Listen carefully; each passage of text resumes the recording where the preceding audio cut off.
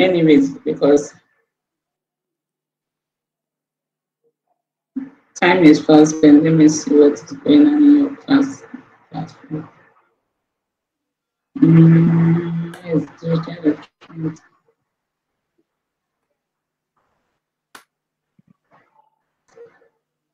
I posted, as I'm seeing from your class page, someone is saying that I didn't get last week's lecture notes. I posted the lecture notes right after the class, didn't I? Yes, October. Madam, It is October. I didn't send the notes after the class. I've not seen it. I don't know. Let me check again. Wow. How is this possible? Yes, the October 22nd, I posted the class. Okay, no, that's the work we did. Yes. Oh, that was an omission. Please, right after class, if you don't get a lecture notes 1 hour after end of lectures, notify me. It will just be that I went into something else and then did not come back. Okay. So whenever we finish a lecture and you don't see the notes 1 hour after the class, just draw my attention to it. Okay, this day. Okay. Oh wow! And it means that you guys didn't have any take-home assignment. We ended the class last week with we're doing work on the binary code, the BCD codes, right? So it means none of you have even revised or read anything. Okay. Well, we are just going to continue, and so last week we started seeing the BCD codes. I explained to you guys the reason for coding and why we have to use some of these codes in digital systems. So we looked at the 8421, 4221, and then the 5421 codes, and you guys were able to write different numbers in each of the codes. So today we are going to look at how to convert from the BCD code to binary, which is what we are familiar with. So if you want to convert a given number, can you all see my slide? Yes, madam. Okay, great. I can't see you guys. Okay.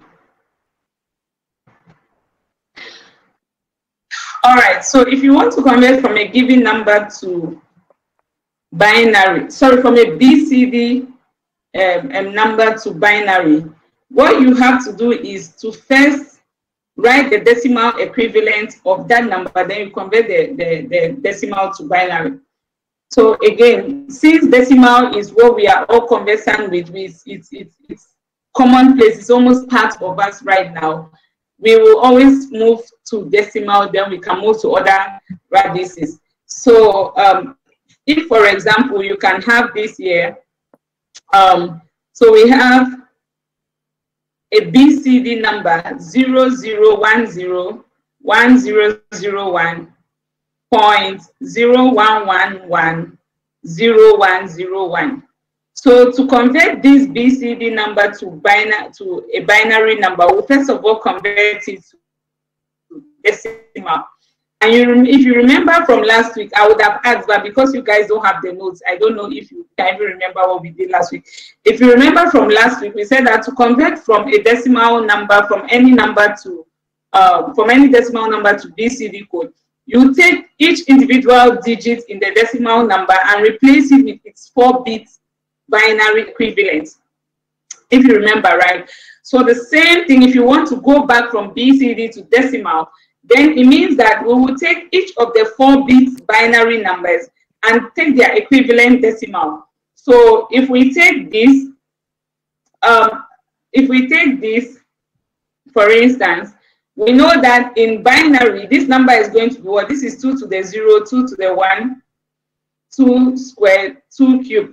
All these ones are 0. So the only one that is saying is 2 to the 1. So this first number is 2. The decimal equivalent is 2. The next 4 bits, the decimal equivalent will be what? 9 straight away, because this is 8 plus 1. Because it's 2 cubed and this 2 to the 0. So this is 9. Then point, if we take this one, right, this 2 to the, this is 1 plus, what would this be? This is 1 plus 2 plus. Madam, please, can you Yes. maximize the page a little? You can see the screen very well. Yes, madam. Let's see. Just a minute. Let me see. Can you guys see my slide now? Yes, madam. Yes, madam, we can. We can see now. Okay. All right.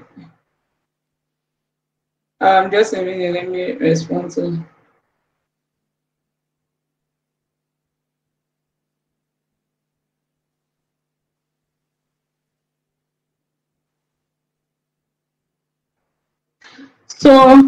So this one, if we are converting it to binary, sorry, to decimal, this is going to be what? 1 plus 2 plus 4, right? Is that, yes, 1 plus 2 plus 4, that will give you 7. And then this is what? 2 to the 0, which is 1, plus 2 to the 2 squared, which is 4. So that will give you 75. So the corresponding decimal number is 29.75. And then the binary equivalent of this is going to be, what do we do to get the binary equivalent? We are going to use the divisor and remainder theory, right? So we divide this by 2, and if you do that task, the integer part is going to be 11101, and then the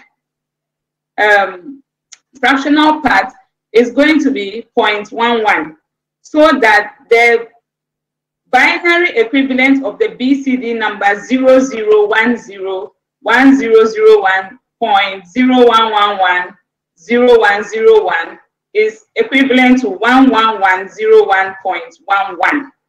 So in binary. So that is a conversion, is very easy and straightforward. Does anybody have any question?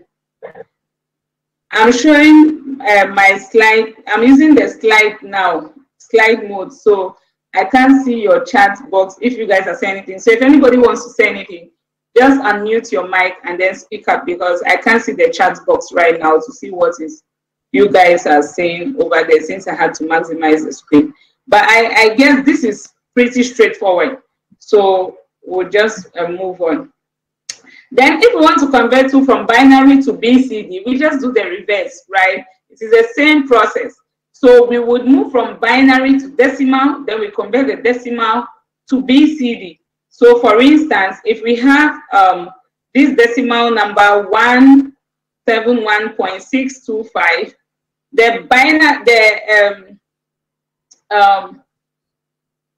what is it called? The binary equivalent, sorry, the BCD. Okay, we're converting from binary to BCD, right? So if we have a binary number 1010101.111, we will get the binary equivalent. So the binary equivalent, sorry, the decimal equivalent for this number is going to be what?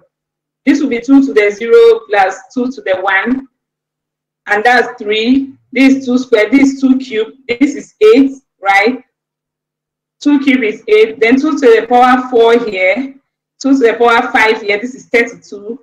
Then 2 to the power 6, 2 to the power 7 here is what? Is 128, right? So we are having 128 plus 32 is 128 plus 32 plus 8 plus 2 plus 1. It should give you 171. Then this side is 2 to the power minus 1, which is 0.5. And then 2 to the power minus 3, this is 1 over 8. I think this is what? This is 0.125. So it should give you 0.625. So we have the binary now, and then the decimal now, sorry. And then we can easily convert from decimal to binary, and that's just going to be what? We take each digit and replace it with their 4-bit binary equivalent. So if we take the first one, this is going to be 0001. If we take 7, it's 0111. If we take 1 again, another 0001. Then if we take 6, this is 0110. If we take 2, this is 0010. And then if we take 5, this is 0101. Remember, I told you guys that every time that the type of BCD code is not stated, if it is not stated that it is 5421 or 4221, always assume that it is 8421 because that's what is most widely used. Unless it is stated that that code is in 4221 or 5421, we always take it to be in the 8421 weighted position. Okay, so that's that for conversion, and I hope that you guys will be able to, maybe I'll get some homeworks and things for you guys to do so that easy for your practice. Now let's look at another type of code called the gray code. So in the gray code conversion, let's move from here. It's another type of binary coding, and it has a very simple way to code a number. So if we have a binary number, we can code it in the following process. I'll come back to this table.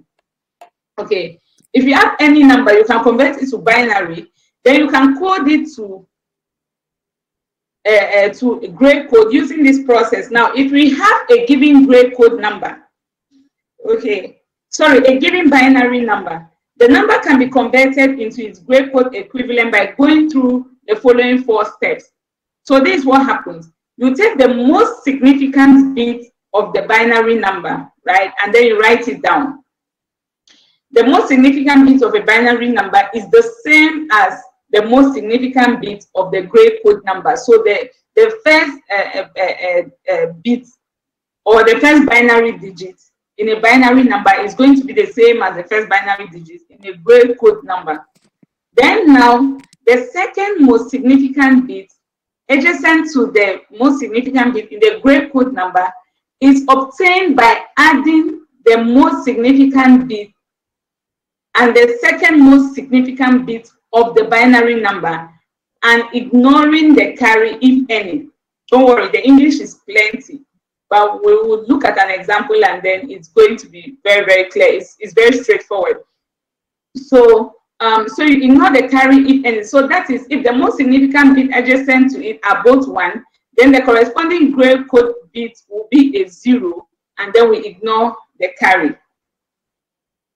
Then we continue the process. The third most significant bit adjacent to the second most significant bit in the gray code number is obtained by adding the second most significant bit to the third most significant bit in the binary number, and then you ignore the carry.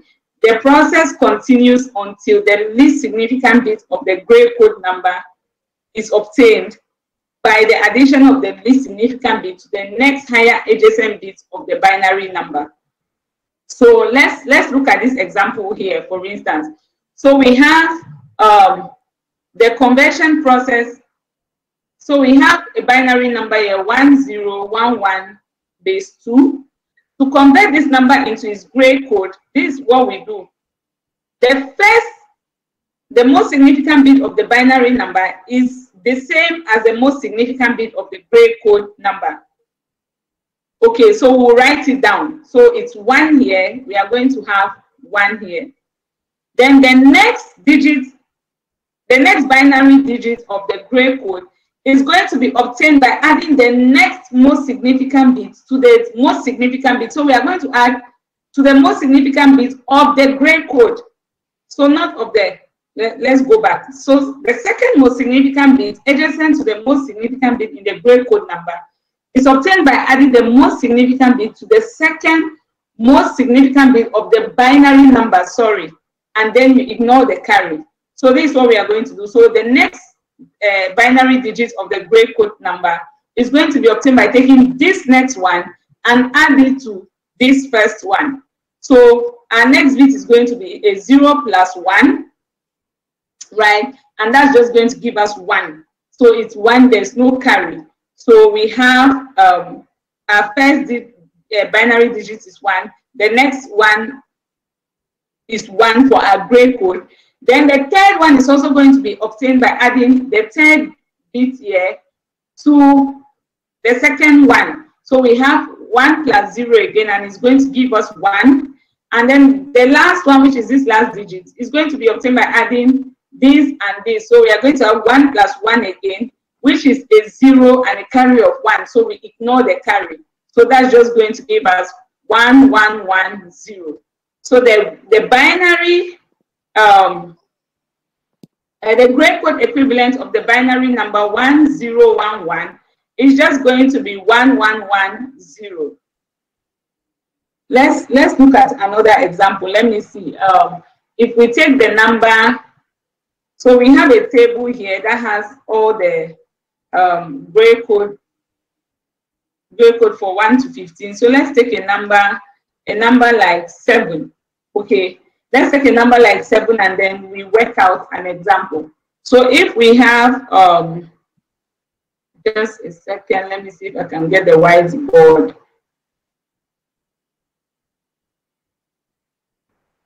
Is there any chat here? No chat. We have 13 people in class right now. I hope the class rep is here and is taking attendance. Sorry, let me put down my sound. It's so high.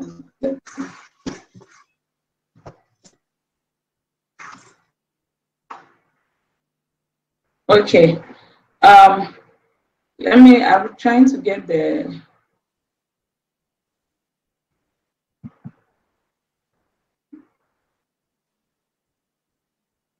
let's see if you can use the whiteboard.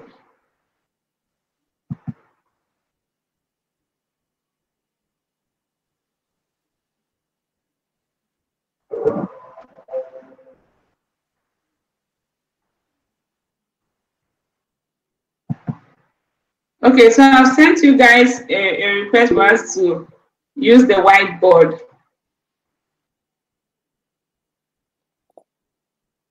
Can you all see the whiteboard?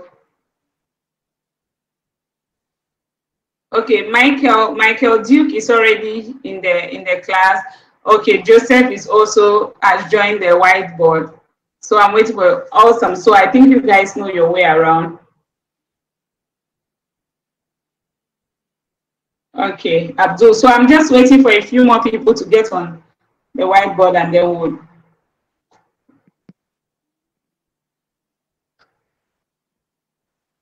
And the rest, where is my lady? What's her name again? Deborah. Where is Deborah? Oh, or it's Destiny rather? No, it's Deborah.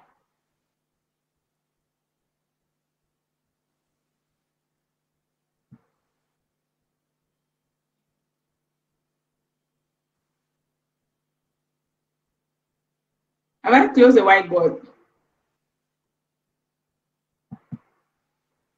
All right, so we have the number 7 would be what? 1. Sorry, 7 would be, where is the eraser? Hello.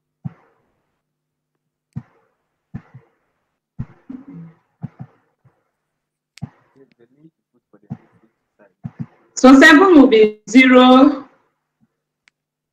1, 1, 1, right? Because of this class, I want to get a tablet or a laptop with a pen so that we can easily write. So 7 will be 0, 1, 1, 1, right? And we want to do the gray code equivalent. I'm not seeing a lot of you here. They're just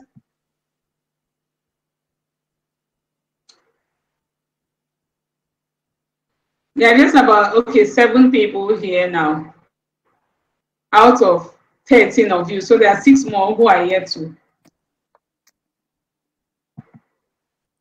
So that's 7, 0, 1, 1, 1.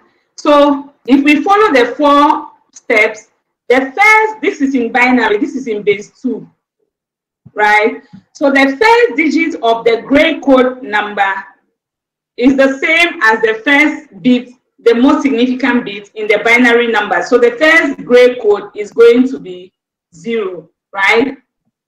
The next bit is obtained by adding the next most significant bit to the most significant bit. So we'll have 1 plus 0, and this is just going to be what? 1. Then the third is going to be, we add this plus this. So this is 1 plus 1, and it's 0 with a carry of 1. So we write the number and ignore the carry. So we have that 0. Then the last bit is also going to be 1 plus 1, and it's also another 0, and then we ignore the carry. So these numbers, this binary number 0111 is the same as 0100 in gray. So this is the gray equivalent of that number. Okay, so let's take another one. What is let's take the number 1101. Is that what we did in the first? So 1101 is equivalent to what? 1101.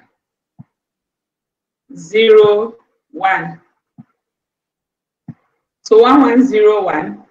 So this one, the gray equivalent, this is in base 2. If we want to convert this to gray, they are going to have what? Our first digit is going to be 1. The next one is going to be what? 1 plus 1. That's a 0 with a carry of 1. We ignore. The next one will be 0 plus 1, and that will just give us 1. And then the next one again will be 1 plus 0, and that's just going to give us another 1. This is in gray.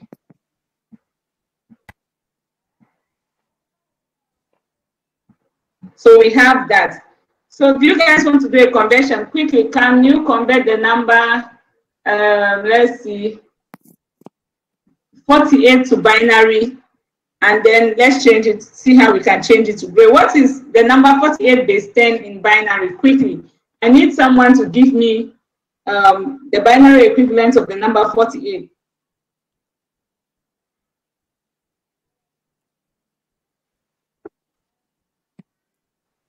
Okay, Abdul says it's 11000. Abdul, is it 4 zeros?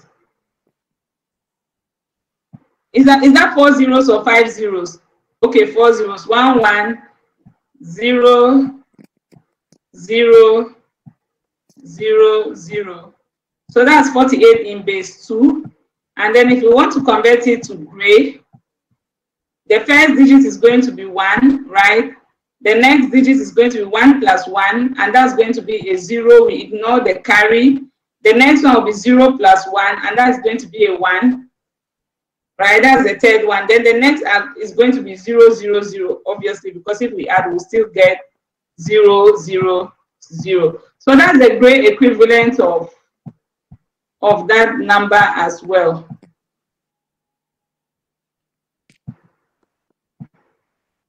So that's the gray equivalent of that number. So let's go back now to our, I'm just minimizing the board. Let's go back to our slide, and then we see the different gray equivalents of different numbers. So I'm moving a little fast because it looks like I'll be having several meetings on Wednesdays and Thursdays, and I don't know when your classes will be interrupted. So whenever we have the period, we just need to cover as much as possible. So let's see. So we have this, and I hope you guys can see my slide. So you can see here, this is the binary equivalent of this. So we have this is obviously going to be 0, 0, 0. Similarly, this will be 0, 0, 0, 1. This one is what? 0. The next digit is 0 plus 0. We have 0. 1 plus 0, we have 1. Then 0 plus 1, we have 1 again. If we take this, this is 0. The next one is 0 plus 0, which gives us 0. The next is 1 plus 0, that gives us 0. And then the next is 1 plus 1, which is a 0, because we are ignoring the carry. If we go all the way, let's take 40. 1, 1, 1, 0. The first digit is 1. The next one is 1 plus 0, which is 0. The next one is 1 plus 1, which is 0. The next one again is 1 plus 1, which is another 0. And then the last one is 0 plus 1, which is 1. So I'm sure you all see the flow with the gray code, binary to gray equivalent. So again, if you want to convert from any number to gray, from any radix to gray, you first of all convert it to binary.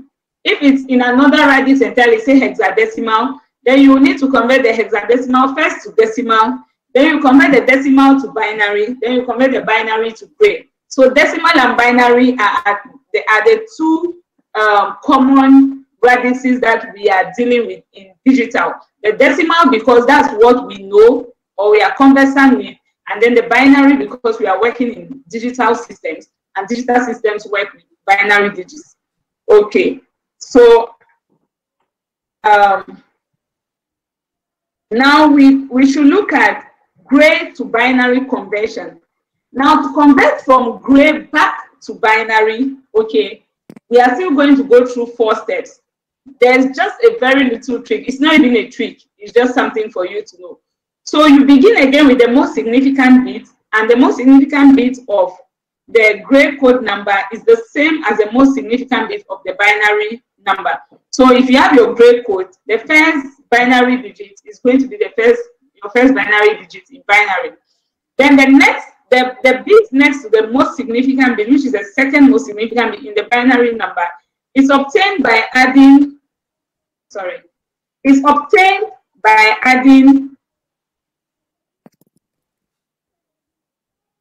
the most significant bit in the binary number. Look at it carefully. The most significant bit in the binary number to the second most significant bit in the gray code number. So this time we are adding across, disregarding the carry if there's any. Then you continue that process until you get to the least significant bit. So see what happens here. You remember the first one we converted to this, right? So if we have the conversion of this gray code number 1110 into its binary equivalent, first you write down the 1. Okay, the first binary digit is going to be 1. Then the next binary digit is going to be obtained. Let's go back to the text. So that you see clearly. Then the bit next to the most significant bit in the binary number is obtained by adding the most significant bit in the binary number to the second most significant bit in the gray code number. So this is what we are doing. We are going to add this number to this to obtain our next binary digit. So our next binary digit is going to be 1 plus 1, and that's going to be a 0. We ignore the carry. The third one is going to be a 0 plus 1. So have you seen how we are adding? When we're doing from binary to gray, we're adding the adjacent numbers in the binary digits. But when we are doing from gray to binary, we are adding a preceding binary number to the next gray digit in the gray code number. So we have our 1 here. Then this 1 plus 1 is going to give us a 0. We ignore the carry. Then our next binary digit is going to be this 0 plus this 1, and then it's going to be a 1. And then our last digit is going to be this 1 plus this 0, and this is also going to give us a 1. So now we have gotten our binary digit, which is 1, 0, 1, 1. Now let's go back to our whiteboard and then look at something. Let's go back to our whiteboard. So now this was our number that we had in binary, and we converted it to gray. So if we want to move this gray back to binary, what are we going to do? Our first digit here is going to be a 1, right? Our next digit is going to be this 1 plus 0. Our next digit is going to be this 1 plus 0. And we are going to have what? Another 1, right? Then the next digit is going to be this 1 plus 1. And we are going to have a 0, and we ignore the carry. And then our last digit is going to be this 0 plus this 1. And then we are going to have our 1. And that is our binary in base 2. So you see that we've been able to go back from our gray to our binary. So for binary to gray, you are adding the adjacent binary digits. For gray to binary, you are adding the preceding binary number to the next bit in the gray code number. Keeping in mind that the first digits are always the same for both the binary and the gray. Is it clear? Do we have any question? I'm putting my eyes on the chat box, or Madam, giving some tools madam, please. to hear you speak. Madam, Yeah, I'm listening now. please, grade code to binary. Can you explain it again? Okay, so I'll just go back to the text so that you see.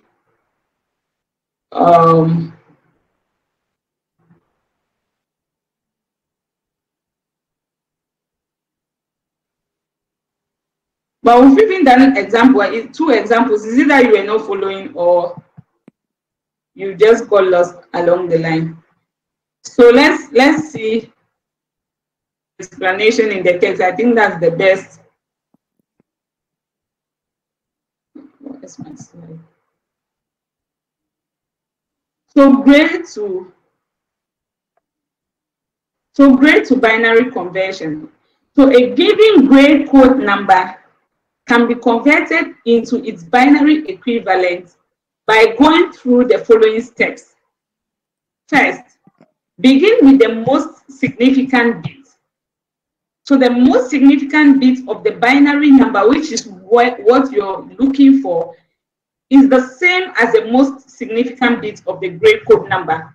That is established, right? So clear. So if we have a grade code number, say 11111000111, the most significant bit of the binary will be the one of the grade. So you write down the 1. Now, the next bit to the most significant bit. So the second most significant bit of in the binary number is obtained by adding the most significant bit in the binary number to the second most significant bit in the grade code number. So you take your binary number that you got, and then you add it to the next bit in the grade code number to obtain that bit. So if you want the second binary number of a grade code, you take the first binary digit that you got in your binary and add it to the second one of the grade to get your second binary. Then you take that to get the third one, you take the second binary digit in your binary number and add it to the third most significant bit in the grade code number. So let's read here. The third most significant bit in the binary number is obtained by adding the second most significant bit in the binary number to the third most significant bit in the grade code number and ignoring the carry. You follow the process until you get to the least significant bit. Okay. So let's see. Sorry. I've gotten it now. Okay, so let's just for the sake of maybe people who may be like you but then will not speak out, let's look at this other example again. Let's come back to our number 48 that you converted for us. So this is a grade. If we want to go back to the binary, this is a grade. If we want to go back to the binary, the most significant bit here is going to be, let me erase this one.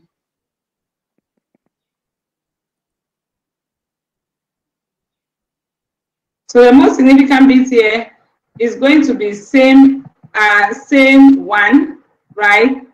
Then the second most significant bit is obtained by adding the first most significant bit here to the second most significant bit of the grade. So we'll add 1 plus 0, and that's going to give us a 1. The third is obtained by adding the second to the third here. So you have 1 plus 1, and that's going to give us a 0, and we ignore the carry. The fourth is going to be obtained by adding the third to the fourth here. So that's 0 plus 0. We are going to have a 0. The fifth binary digit is going to be obtained by adding this 0 to the fifth one here. So this 0 plus 0, we are going to have a 0. And then the sixth one is going to be obtained by adding this 0 again plus 0. And we are going to have a 0. So we have gone back to our binary. So we've moved from our grade back to our 110000. Is it clear for everyone now?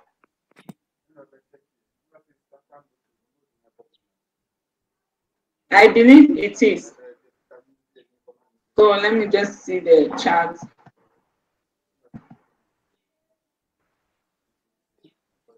All right. Okay, good. So we can move on. There's no comment. There's no one saying. We have 16 people in class now. Class rep. I think this is the highest number I've seen. So then let's continue with our conversion.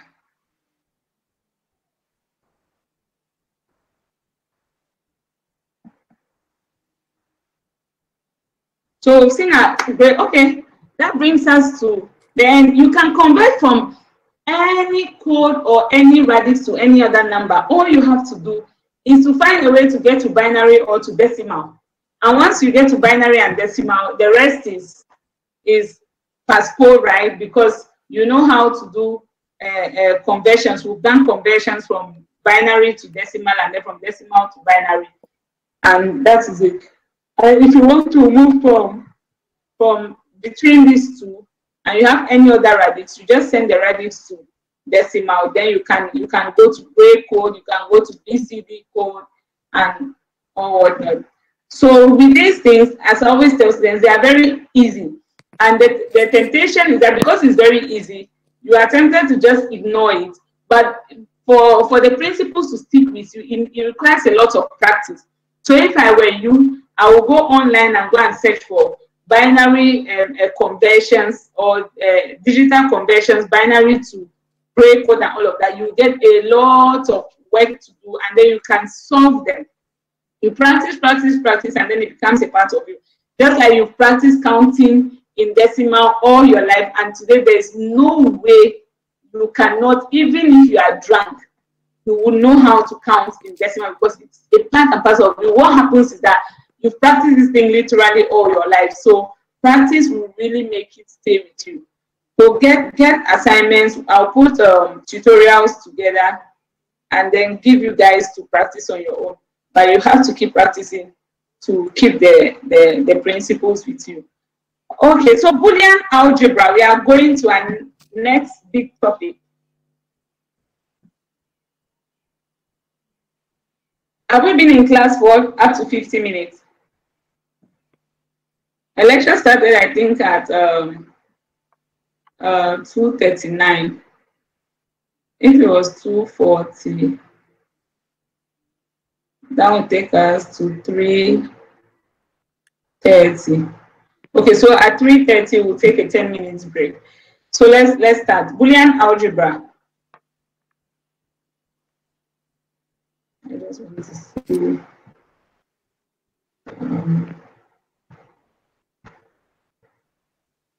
Okay, still 18 people in class. So the operation of almost all modern digital computers is based on two valued or binary systems.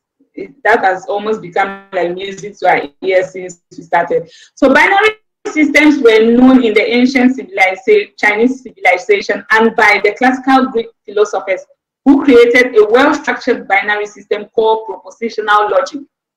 So propositions may be either true or false and are stated as a function of other propositions, which are connected by three basic logical connectives, and, or, and not. So again, the binary was system was used to come up with propositions. So something can either be true or false, or it can be true and false, or it can be true and not false, and then it came up with this logic. So I'm sure a lot of you have done some propositional logic somewhere. I've forgotten the subject that they used to teach all this logical thinking, right? So for example, with the statement, I will take an umbrella with me if it's raining or the weather forecast is bad. Connect the proposition, I will take an umbrella with me, functionally to two propositions, it is raining or the weather forecast is bad. So we can see that the umbrella proposition can be fully determined by raining or weather. In functional terms, we can consider the truth value of the umbrella proposition as the output of the truth values of the other two. So what we are saying basically is we have a statement that says, I will take an umbrella. The umbrella will hold true if there is rain or if the weather forecast is bad. So we can represent this by means of a simple block diagram. So let's look at the block diagram. So we have rain or weather forecast, and the result is take an umbrella. This is a simple proposition, right? Simple proposition. So if there's rain or there's weather forecast, take an umbrella. So the meaning of the or connective is that the corresponding output is true if either one of the input proposition is true. Otherwise, it is false, right? If both of them are not true, then it will be false. Since there are only two possible values for any proposition, we can either calculate a truth value for I will take an umbrella for all possible input conditions. And what are the possible input conditions? It will be if there's no rain and there's no bad weather, then we'll have a result here. If there is no rain but there's bad weather, it will give us an output. If there's bad weather and there's no rain, if there's rain and there's no bad weather, it gives us an output. And then if there is rain and there's bad weather, it gives us an output. So we would see that if rain is false and bad weather is false, we'll get an output. If rain is false, bad weather is true, it will give us an output. If rain is true, bad weather is false, we'll get an output. And if both of them are true, we get an output. This produces a truth table for a basic OR function. So we have the OR function, and the truth table for a two-input OR function would have 4 different propositions to it. And so you have that there. I will take an umbrella with me if it is raining or if there's bad weather. But if it's not raining and there's no bad weather, then do not take an umbrella. Otherwise, the rest hold true. That's what an OR function is. So the OR function is only false when both propositions are false. If either of them is true or both of them is true, then the output will always be true. So now we can make the propositions as complex as we require. For example, we may make a statement such as, if I do not take the car, then I will take the umbrella if it is raining or the weather forecast is bad. However, to find the correct block diagram, we have to state the proposition in a well-structured way using brackets to indicate how the proposition is composed. So the correct representation is, take an umbrella will be as a result of you not taking a car, and there is bad weather forecast or there is rain. So have you seen how the statement now is getting a little more complex? And so we have to restructure our proposition. So if you did not take a car and there is bad weather or there is rain, then take an umbrella. Who can attempt to give the block diagram of that? Who can attempt to give a block diagram of that proposition based on what we did in the first one? Can you guys use the whiteboard? Can anybody use the whiteboard?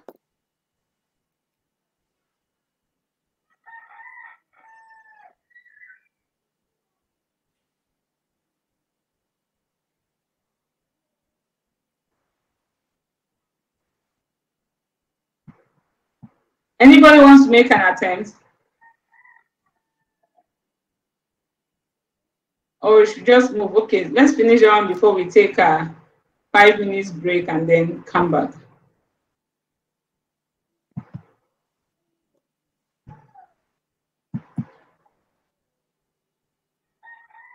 So take an umbrella if you do not take a car and there's bad weather or it is raining.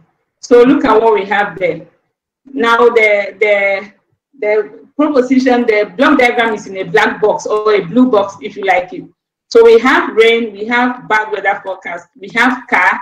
So now we are having 3 inputs which would result to whether we'll take an umbrella or not. So this is what we now have.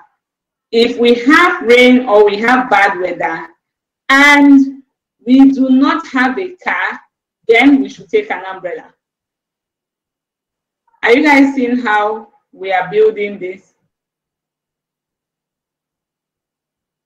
So this is how proposition came about, and then the logic gates also came about. So Boolean algebra uses ordinary algebraic notation and 1 for true and 0 for false. Okay, so in this course, so we'll use the symbol, we'll use this the stop or the dot for and then we'll use a plus for or connectives, which we call Boolean operators.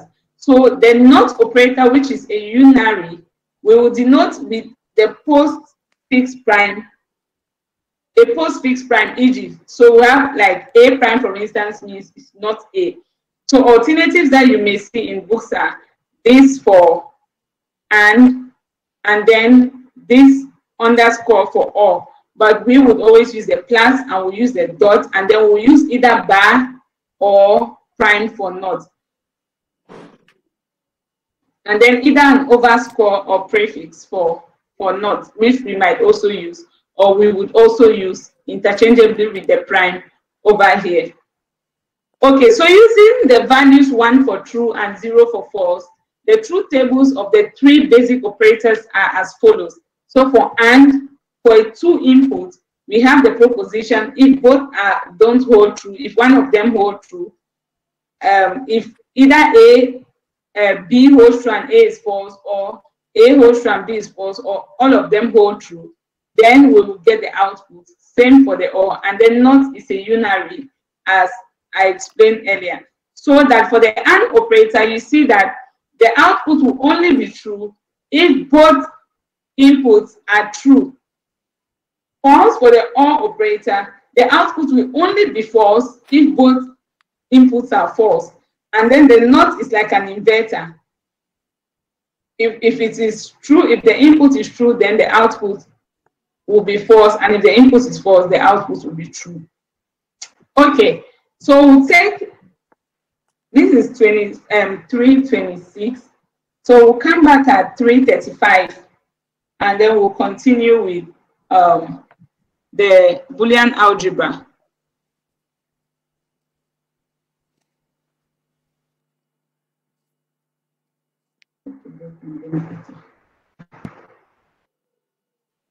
Still 18 people in class.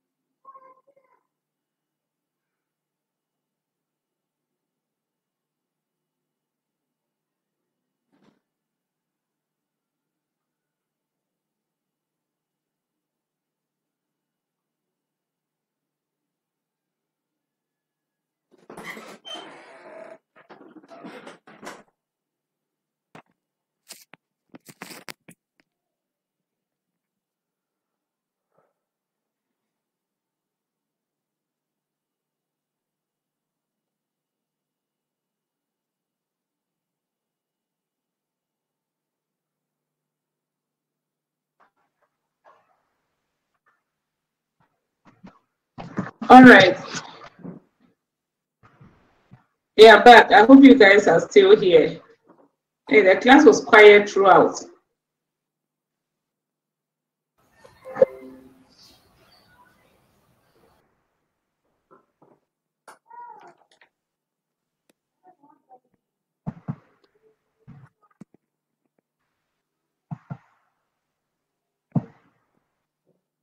So are we good to continue? Two people left the class. They should tell them on the page, class rep, they should come back. We are continuing with the lectures. Okay. So Boolean operations are carried out in a well-defined order or precedence, which is defined as follows. So if you have, let me see, I hope we did not skip anything.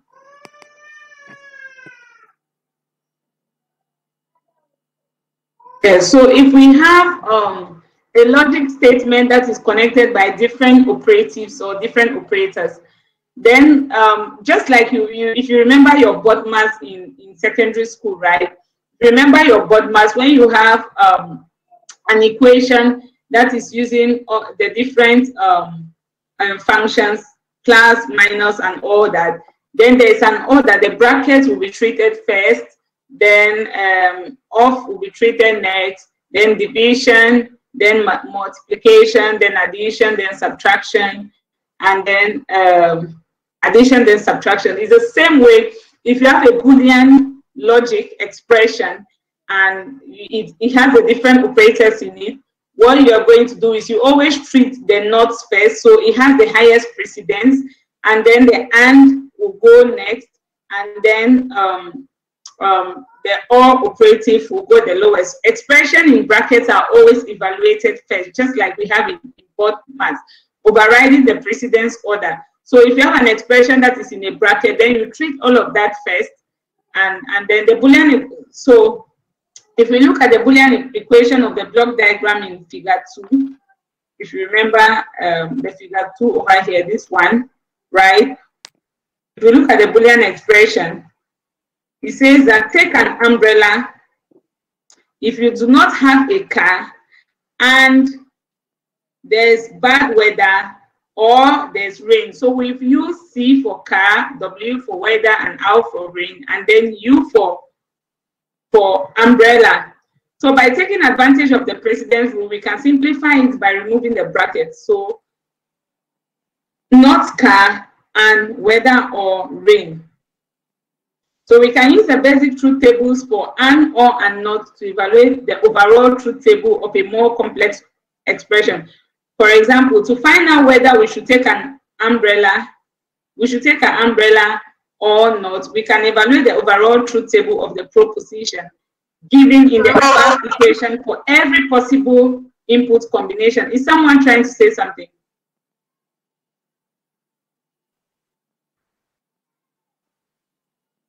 So now, because we have Because we have three parameters we are dealing with: car, weather, and rain. Okay, if you look at the possibilities that we can have, there are going to be 8 different ones. As we progress, you'll be shown how to know what are the different, the possible logic combinations that we can have for any number of inputs. But for now, I'm just going to tell you, so for this, we are going to have 8 possible logic combinations. And so we have for rain, represented by W, weather by rain by R, weather by W, and car by C. These are the possibilities we can have: 0, 0, 0, 0, 0, 1, 0, 1, 0, 0, 1, 1, 1, 0, 0, 1, 0, 1, 1, 1, 0, and then 1, 1, 1. So we shall call this the truth table method. In this case, there are 8 possible different combinations of input values, since there are 3 independent inputs. So what happens is that whenever you have the number of inputs, to know the possible logic combinations that we can have, you always take 2 raised to the power the number of inputs. So if we had 5 inputs, then we are going to have 32 possible combinations, which will be 2 raised to the power 5. And how you are always going to start this, you would write the combinations like you are counting in binary, so that it starts from 0 all the way to the highest number in that logic combination. So if it was 32, you make sure that the counting in binary follows the order 0, 1, 2, 3, 4, 5, 6, 7, all the way to 32. I hope that's clear.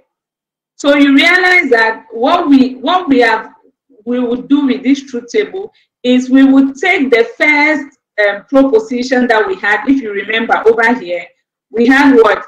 Rain or bad weather, right? It gave us an output. Then we had not car, it gave us an output. Then we are going to have our rain plus bad weather, which is one output, and not car. So that's going to be our U. So you see that this is, we'll call the first output X1, which is rain plus bad weather. Then we'll call the next output X2, which is not car. Then the next one is what? You take an umbrella if we have X1 and X2. So let's see rain or bad weather. For rain or bad weather, what do we have? Over here, we are going to have what? If there's no rain or there's no bad weather, we will not get an output X1. Again, 0, 0, you'll give us 0. Because it's or, remember, or, if one of them holds true, the output will be true. And if you look through here, each of these one has one of them or all of them holding true. So apart from this first two, the rest will hold true. Okay. Then for not car, this is our car column. Okay, so it's like an inverter. It is not car. So if it's 0 here, this one will be 1. So it's just going to alternate 0, 1. Sorry, 1, 0, 1, 0, 1, 0, 1, 0. So that's not car. Then our final one is there should be X1 and X2 for us to have an output. This one, there is X2, but there's no X1, so it will be 0. There's no X1 or X2, it will be 0. So there's X1 and X2. So this will give you 1. This will give you 0. This will give you 1. This 0, this 1, and then this 0. So now we have been able to get the output of umbrella from that logic expression that we have. So let's see now, what is Boolean algebra? We just started with an example. So a logic algebra which allows the rules used in algebra of numbers to be applied to logic is what Boolean algebra is. So it is a system or set of principles underlying the arrangement of elements in a device to perform a specific task. Just give me a second, I need to pick a call. Where is class?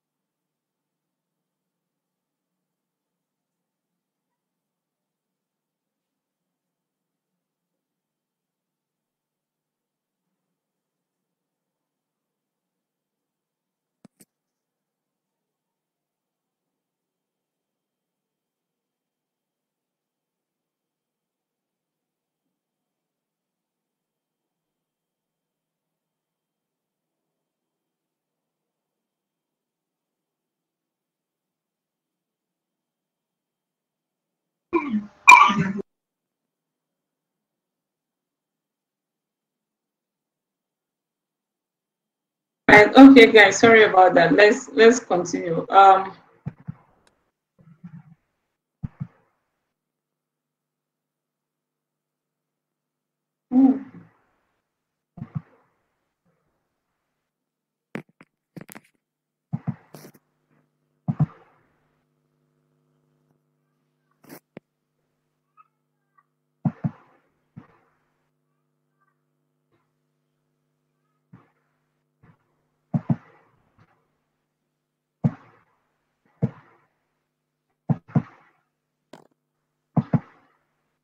Okay, so we said that it is a system or set of principles underlying the arrangements of elements in a device to perform a specific task.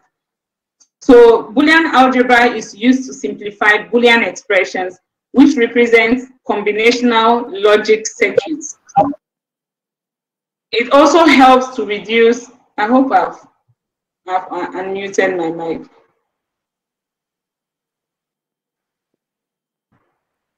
Yes, madam, we can hear you. Oh, okay, great. You can hear me, that's good.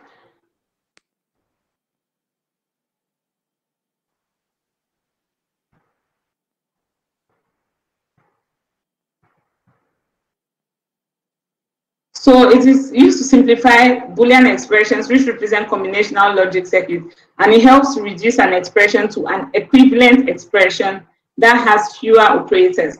So that is what Boolean algebra is. It's just like you have mathematical algebra. Okay, so it has rules that you use to simplify or understand or work with mathematical expression. So then for Boolean theorem, for Boolean algebra, there are also Boolean laws that are used to simplify Boolean expression. So we are going to look at some laws that we are going to be using throughout this course. So these are the following laws that have been summarized out. So we have the involution law, which says that A prime prime, so you remember that prime represents a not operator. So A prime prime is equals to A. So if a Boolean expression or a Boolean element has two bars or two primes on it, then the resulting expression is the Boolean element itself. Then the complementary law says that A dot A prime is 0 and A or A prime is 1. So that's the first law. Then the idempotence law says A dot A is A and A or A is A. Okay, remember that this expression is not plus and multiplication. It is and or. So you can call this dot, is still okay, but it's the and operator and this is the and or operator. Then the associative law says that A and B in bracket and C is equals to A and bracket B and C.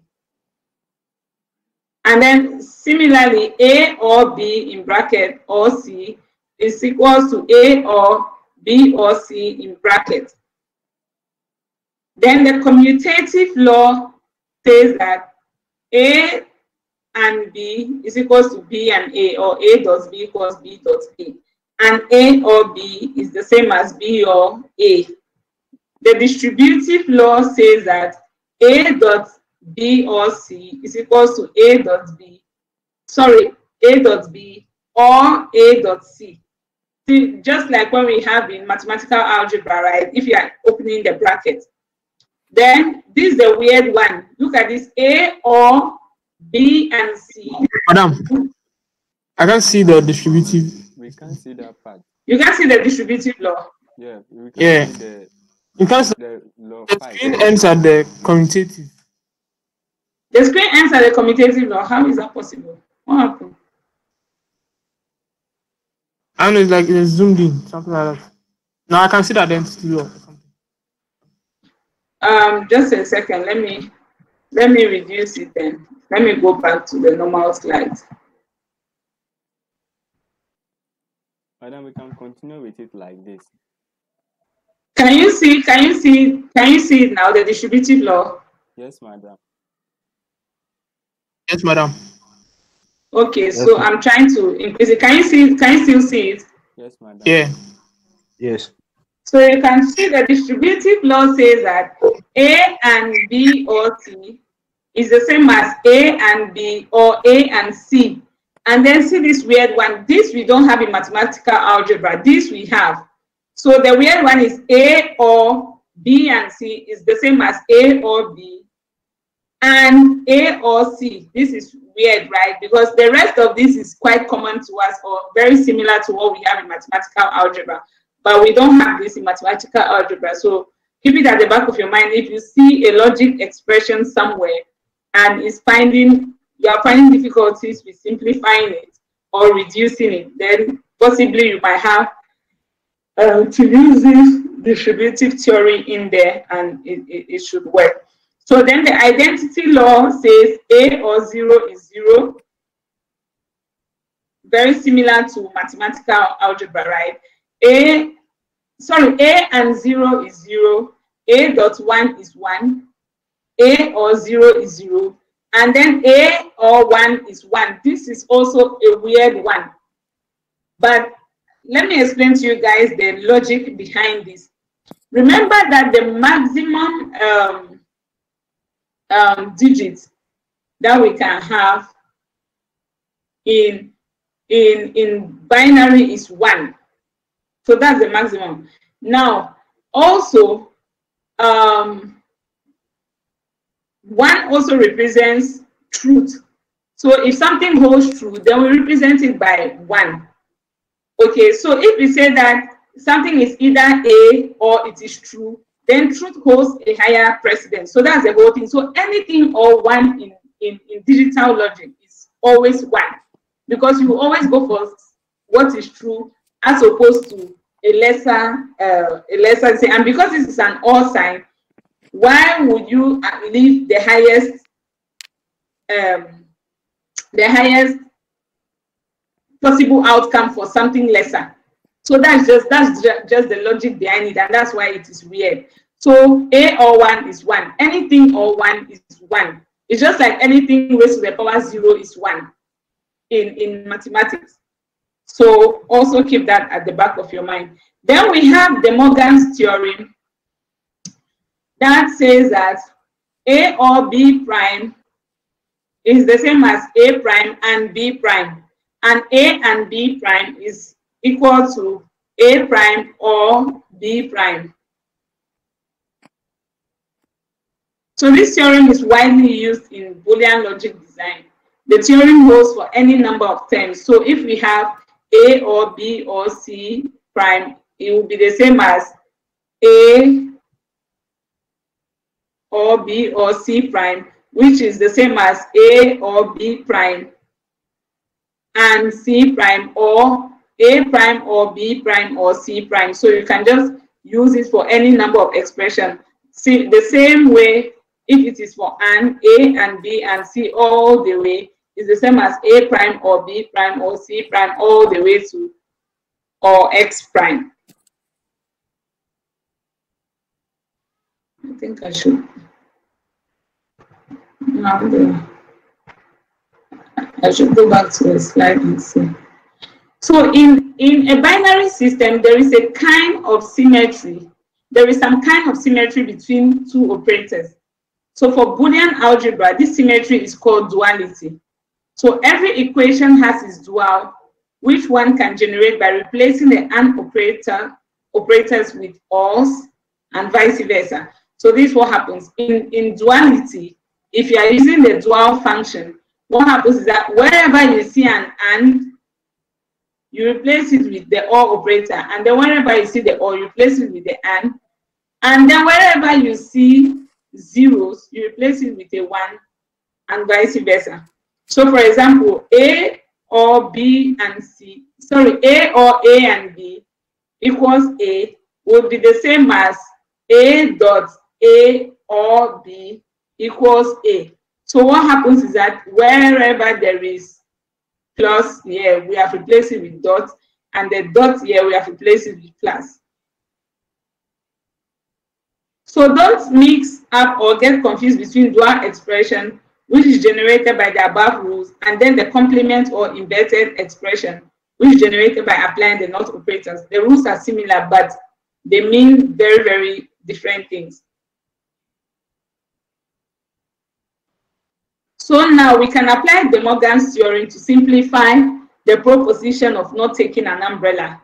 Okay, so this was the original expression. U prime.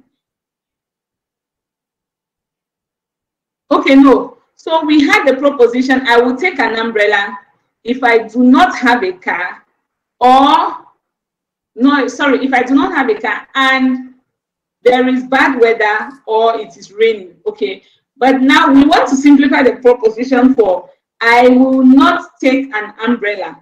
So if we apply the not across board, we are going to have our umbrella, not umbrella, to be equals to C prime dot W or R all prime. Okay, first thing we are going to do is we are going to apply the order of precedence theory rule. So we'll deal with what is in the bracket first, and then over here we have this prime here and this prime here. So which theorem are we going to use? We can apply this De Morgan's theorem here, right? Because we have everything in bracket and it is not. Before we can even work with that, we have to break it down. So we'll have our A or B, A and B all prime, and then A or B all prime. Here, what do we have? We have C prime dot W or R all prime. So this becomes what? C prime prime or W or R all prime, right? Then next step is we are going to have to open this bracket up, and again you can still apply De Morgan's theorem, so that U prime will be C prime prime or W, this will change to dot, right? W prime dot R dot, so that we have now final simplification. We'll just have I will not take an umbrella. For you not to take an umbrella, it means you have a car or there is no bad weather and there is no rain. You see how that proposition has come? Very easy. So if you have a car, no need for umbrella. If there is no bad weather and there is no rain, no need for umbrella. So these two conditions will go. Is it clear? So we just applied the Morgan's theorem now. We are going to do this work over here. All of this, I think I want us to, okay, let's do it together. We'll do it together just to apply the Boolean theorems, and then we see how to create better understanding of what the theorems. Then we'll do your duplicates. Okay, so now let's go through these examples quickly, just as a way of reinforcing the theorems. But before that, does anybody have any question with this simplification here? Let me go to your tab.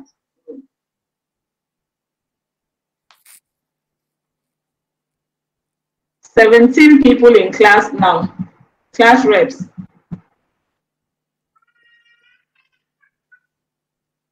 No question, everybody has understood. Okay, so we can progress nicely.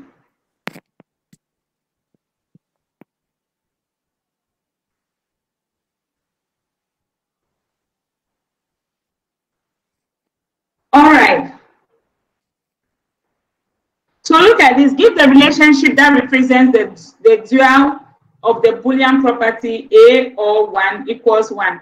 Remember, the dual property states that for dual, wherever you see an OR function, you replace it with an and then wherever you see a 0, you replace it with a 1. So now, which of them, number 1, number 2, number 3, number 4, or number 5, which of them would be the dual of this function, A or 1 equals 1? The star here has been used to represent the and then the plus for or, and then the prime for not. So I'm waiting. Somebody should give me the answer. Which of the numbers would be the dual the Boolean expression A or 1 equals 1. Anybody wants to try?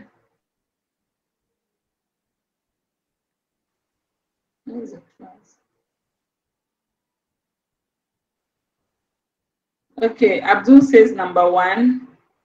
Let's see. Abdul, no. With the dual expression, we have whenever you see the OR function, or operator, sorry, you represent it with the AND operator, and wherever you see a 0, you replace it with a 1. Michael, no. So number 2 is going to be the most likely answer, as Destiny has said. So it is A and 0 equals 0.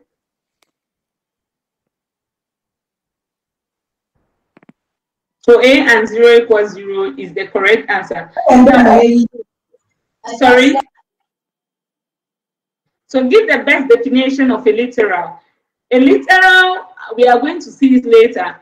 A literal is just a Boolean variable or the complement of a Boolean variable. So number 1 or number 2 is correct.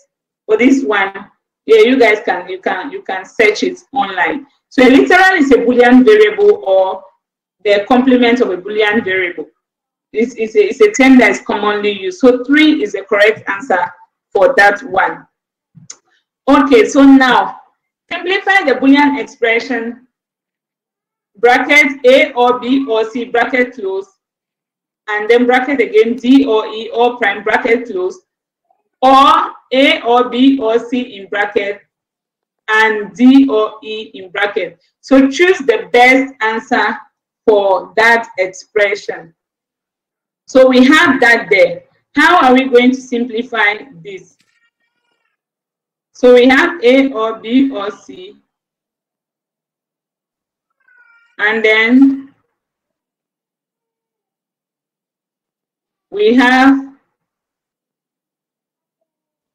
that as well. How are we going to simplify this? Anybody wants to try?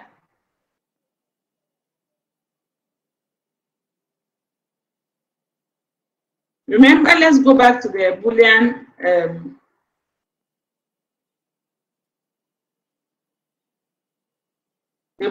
theorem. So remember that we had, if we have this, look at that, A dot B or C, we can express this as A dot B or A dot C. So it means that if we have a common term, we can always factor it out. And if you look at this here, where is it? If you look at this here, what do you realize? A or B or C is common to both sides, right? So if we factor it out, we are going to have A or B or C in bracket, and then in bracket D or E prime or D or E. What do you realize? D or E prime and D or E, they are complements of each other. And so what Boolean theorem are we going to apply over there? You realize that over here, we have what? A or A prime is equals to 1. And that's the case we have what? D or E prime or D or E. So that is like, if you represent everything in bracket by a certain A or X and an A prime, then it means that the resulting expression in bracket is going to reduce to 1. So our answer is just going to be left with what? A or B or C. I don't know if you are following, but let me see the whiteboard again. So I'm going to page 2 of the whiteboard, and then we'll just use it. So we have what? We have A or B. I think they tap with a pen. We have A or B or C in bracket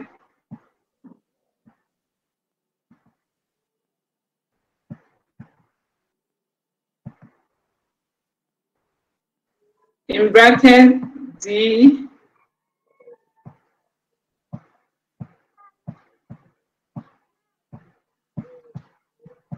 or E. Then what's the next one? Is it or? We have the same thing. A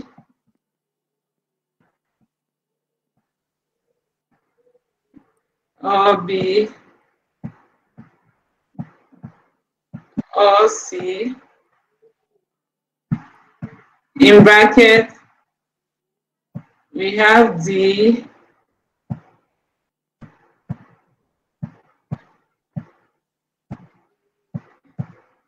or E or prime.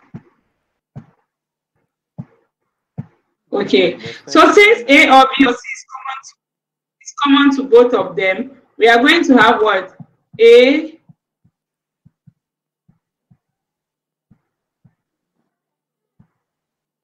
or B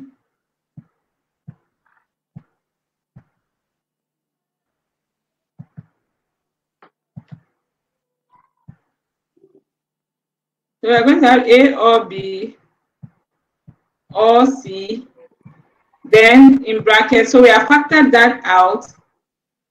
In bracket, then we are going to have another bracket, D or E,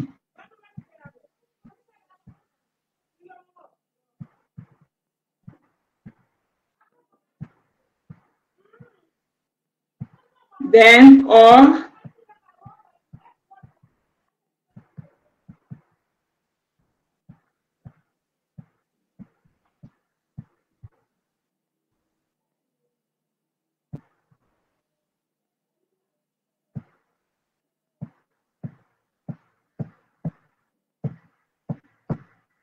don't worry if my letters are going overboard, or D or E prime.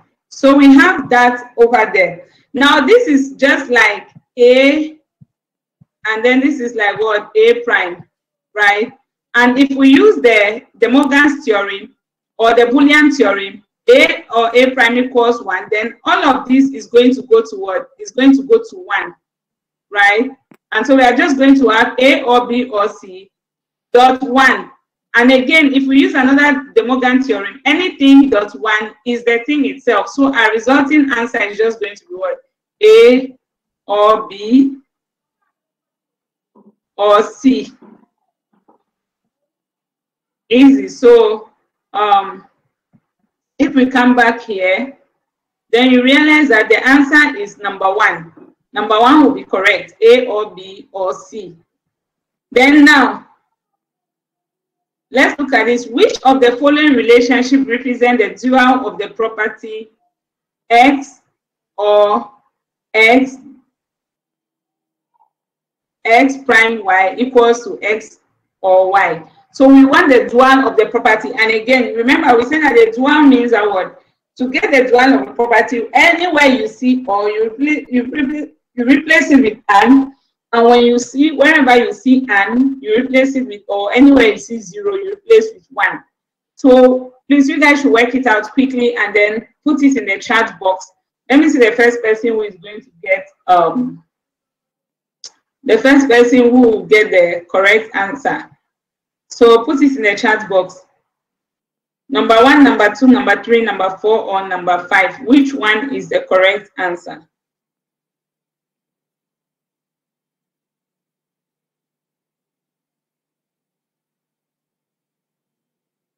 So for dual, the property says that replace all the ors with ands, the ands with ors, and then the zeros with 1. I'm going to the chat box now.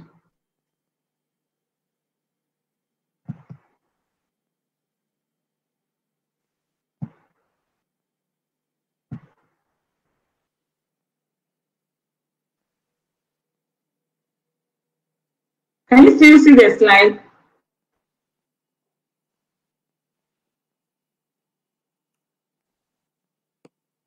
Okay, Michael Tete Anna was the first person to post, and it says number 2, Destiny number 2, Michael Yao number 2, Abdul number 2. So let's go and look at it together. Ken also number 2. Hey Ken, are you sure you solved it and got the number 2, or you are just following. So let's see the dual of the property. So this is x, right? So x or x and y. Remember, between this x prime and this y, there's a dot in between, because even though the dot is not there, it is two literals or two independent variables that are multiplying, if you like it. And then we have x or y. So we are going to have x dot in bracket x prime or y. That's what this one is going to become, right? Equals to xy. So let's see what we have here. X dot, this one is not x prime or y. So they didn't get us the dual of this one. So this cannot be the answer. Certainly this cannot be the answer, because that was not even the expression. Obviously this was not an expression. So we are left with this. So we have x and the dot has been separated in bracket x prime or y equals to xy. So number 5 is obviously the correct answers. Engineers, you guys bring your minds and Destiny says number 5. Destiny, we had already. Madam, I had done this before you were. So who is speaking? Michael. Yes. Michael, you did it, and where did you put your answer? Right. Because your answer, sorry. My answer was before you started explaining all of You didn't post it. Did you post it? Yes, please. Oh, okay. Oh, okay, I saw it. Are you sure? No, this one I started explaining. This is for 11. I started explaining already. No. I did not see your answer before then, because it's 4:10 and we are now at 4:11. No, I started explaining already. So that will not have that, but of course you have the understanding. That's what is most important. So let's move on. Okay, so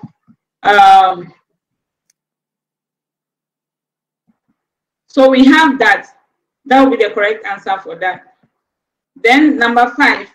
Number 5 says, given the function f of x, y, z is equals to x dot z, whether the dot is there or not, if there are two variables together, then it is connected by the AND operator or the dot. So xz or z in bracket x prime or x dot y bracket close. The equivalence most simplified. So remember that whenever a question is written, every single statement or every single word in the statement counts. So the equivalent most simplified Boolean representation for f would be, so they want you guys to use a Boolean, this is to simplify the Boolean theorems to simplify this expression. So what are you guys going to do? What's the first step? Somebody should unmute the mic and tell me, if you had this expression, what's the first thing you are going to do? You have xz. If you have a sheet of paper in front of you, you can just write the equation down so that we can go back to the Boolean laws and we see what we are supposed to do. So we have xz, right? Or z into bracket x prime or xy. Okay, so that's, we have that over there. And so what will be the first step? What will be the first step? Let me scroll back.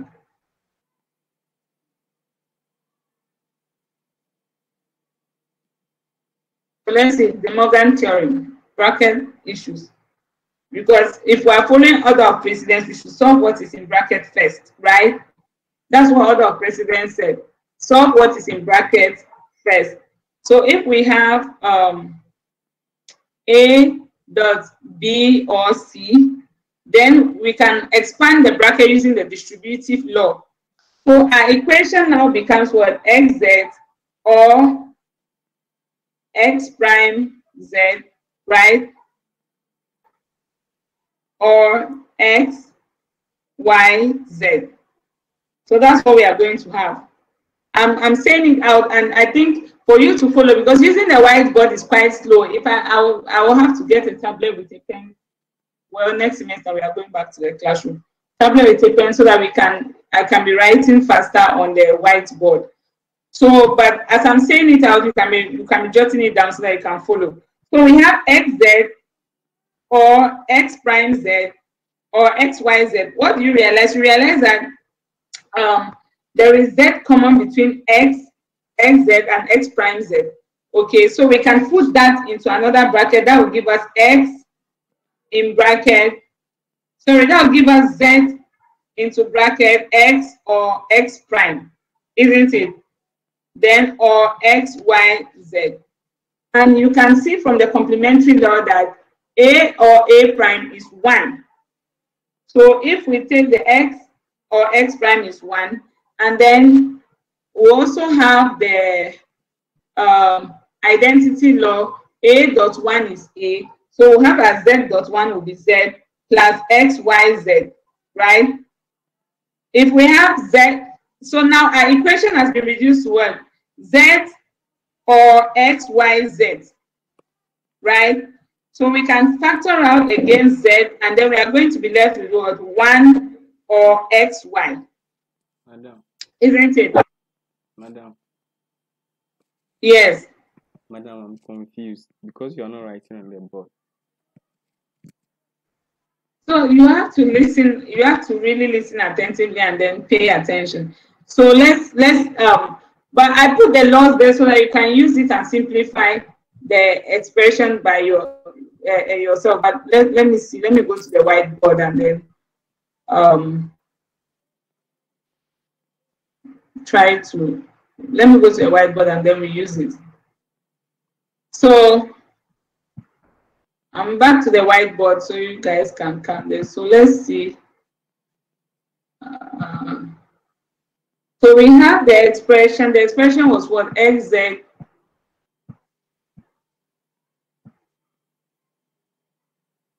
we have xz or z into x prime or xy.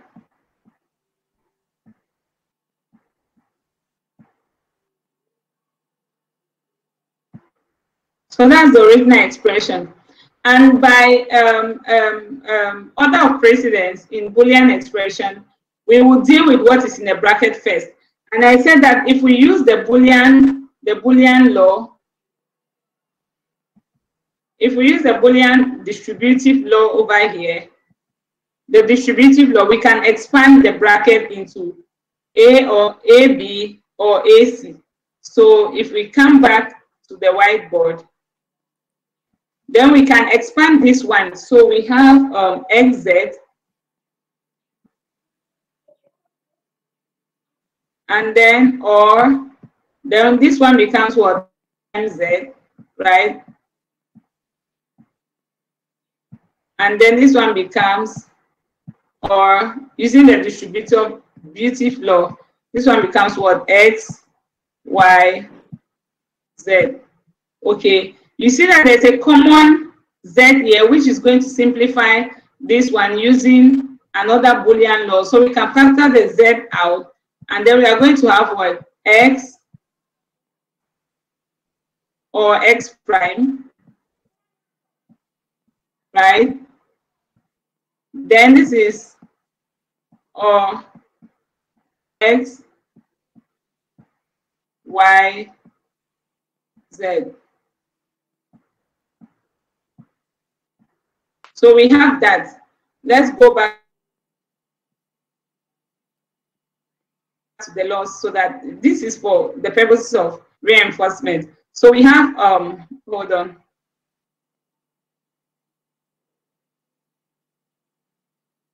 We have prime is 1. And we also have the identity A. We are going to apply these two laws.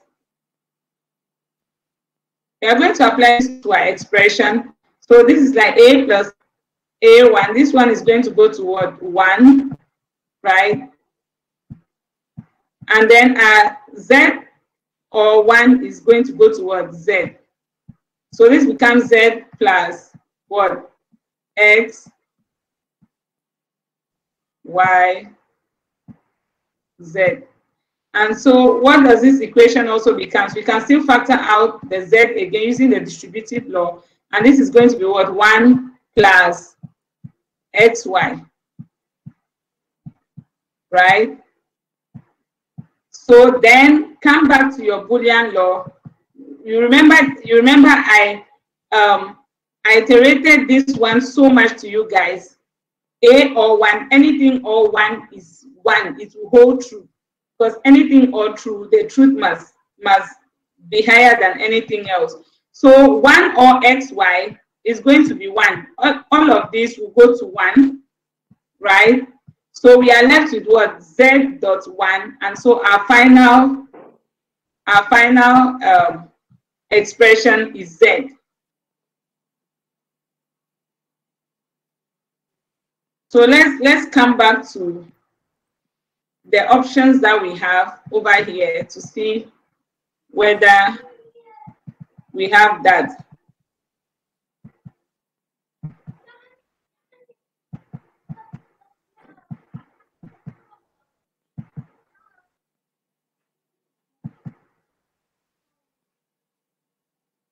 So where was it? Okay, no, we are done with that one. So what will be the answer here? So we have this, and this. The right answer will be none of the above, number 5, because the simplified expression for f is z, as we have solved and then we have seen. Okay, so now from number 6 all the way to number 10, you guys are going to work it out, and I'll just Madam. Yes. Madam, because it's saying simplified, so then solution number 2 can be the answer. Solution number. Answer number 2 can be correct. We have z. Number 2 is not correct, so number 5 is the correct answer. Because what we none solved, of the above. What we solved, we had 7 plus x, y, z in it before we factorize out z. I don't get what you are saying. What we just worked on the whiteboard. On the yes. third to last step, we had z plus x, y, z. Absolutely. Yes. But it is not the most simplified. Okay. So if we had just said simplified, then we would have left it there. But it is not the most simplified because you see that there is z that is common to both of these. So it was supposed to be simplified further.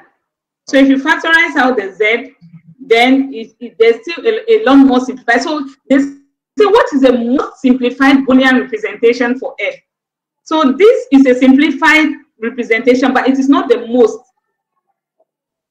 Okay, madam. You should have told you that yes, the answer is in a way that will be tricky. So it is not the most simplified version because we can still factor out z, and then this will be simplified further. So the right answer is none of the above. Okay. The most simplified is not here because the correct answer is z. Okay, so number 6. Which of the following Boolean function is algebraically complete? So a function is algebraically complete if it can generate an or, and a not function from it. So if it has an, or, and not, then we can say that that function is algebraically complete. So if you look at options 1, 2, 3, 4, and 5, which one will you say is algebraic? So please, you can jot these things down in your notes. It is not stated clearly in your notes, but of course it has come up in question, and then we can always use it. So if you look at those functions in the 5 different options, which one do you think we can generate all those functions?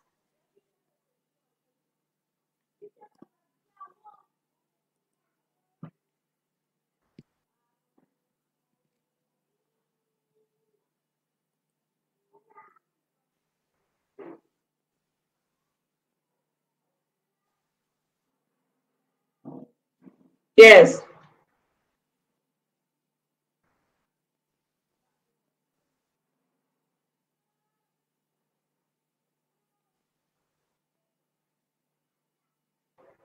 The correct option is option 5.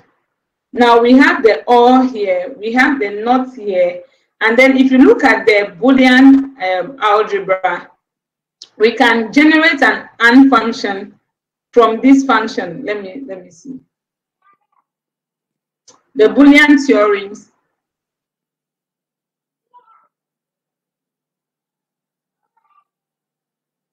Oh, I'm moving on the slide.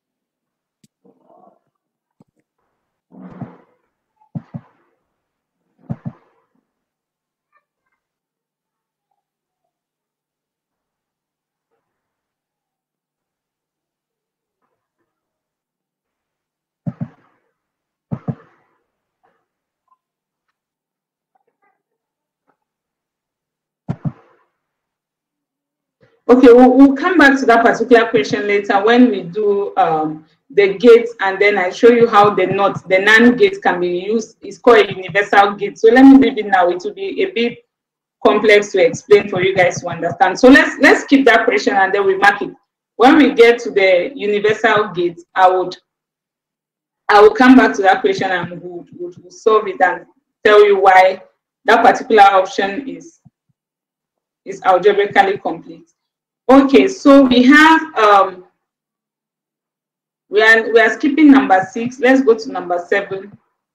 Number 7 says simplification of the Boolean expression A or B prime.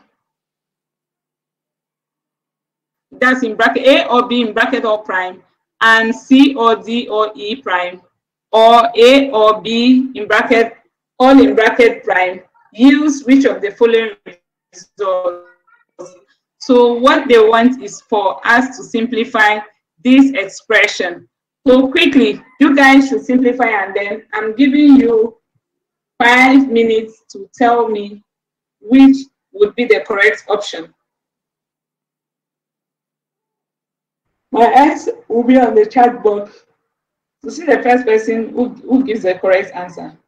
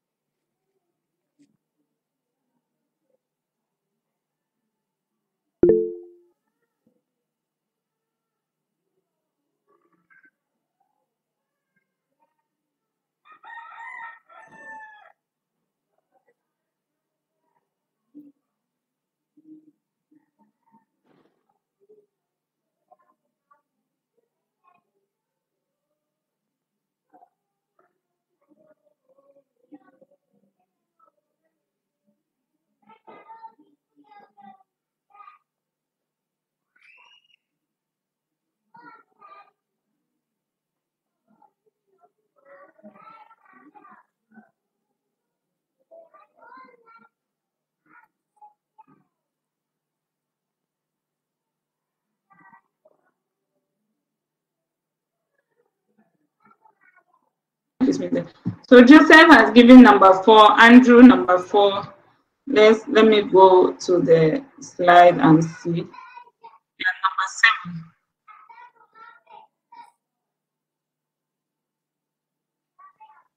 Joseph, are you sure you've used all the theorem, or do you want me to take it back to the theorem? You can write down the equation and then take it back, and because even just from looking at it,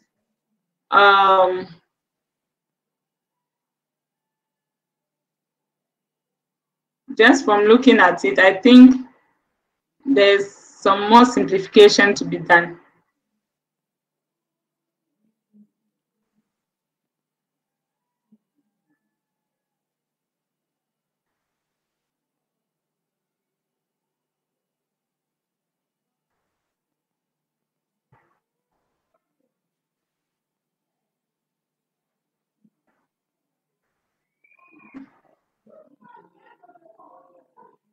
Let me write the equation. I'm waiting for, so we have A or B prime, C or D or E prime, or A or B or prime.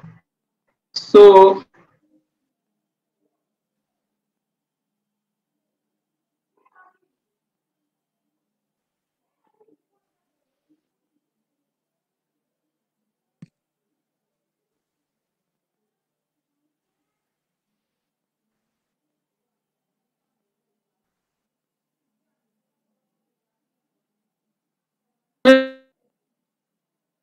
if you're writing down the equation, come back.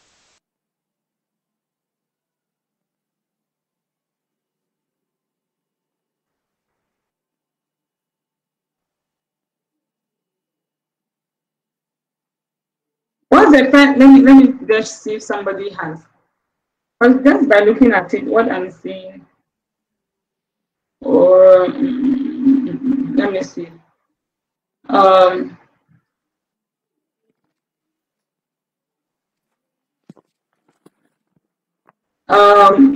Destiny to Michael to. Let me go and see what number 2 is.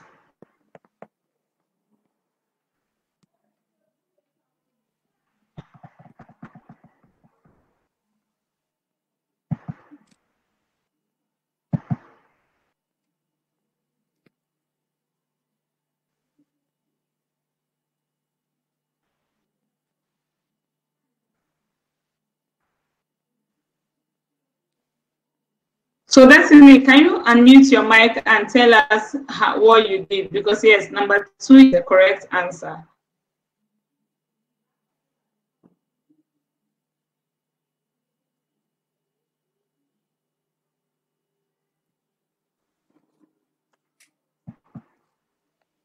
Destiny or Michael, can any of you unmute your mic and tell us how you solved it?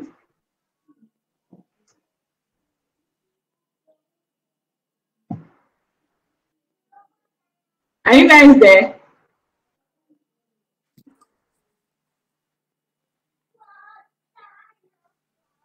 Michael, can you hear me?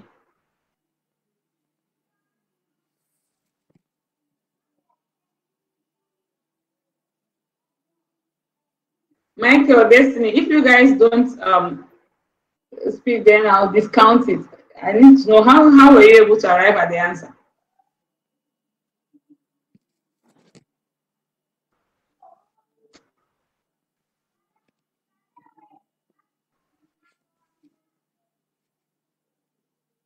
Why has the class gone so quiet?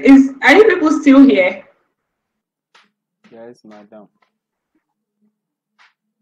And neither Destiny or Yahoo who gave the correct answer can tell us how they came up with the answer. Okay, it wouldn't count. It will not count. So, Abdul, have you attempted it? Yes, madam, but I don't have the formulas. I've not written the formulas down, so I'm finding it difficult to simplify it. So, but you have the equation. Yeah, I have the equation. So where have you gotten to? What do you have right now? Madam, I tried solving it, but I got the answer for I got the answer number 5. That's what I got. So I just need to know the steps. What did you do? That's what I want to see. I want to be able to see what did you do. Okay, for the A or B prime, in one of the formulas you were saying that when you have A prime all brackets A prime again, you will get A. So I tried taking the A plus A or B prime, then the other A or B prime to get A or B, Madam, I don't know how I explain it to you. I don't have the formula, so I was just trying to do something. No, but let's look at the equation entirely, because even the first example I solved on the whiteboard, it has a very similar pattern to this one. So I was expecting that you guys would be able to follow and then use that same example, or you were not even copying when I was writing. So if you look at this, it has a very similar pattern. So we had x, z plus z into x prime y. When we open the bracket, we saw that there was common terms. Now this one we have a plus b prime.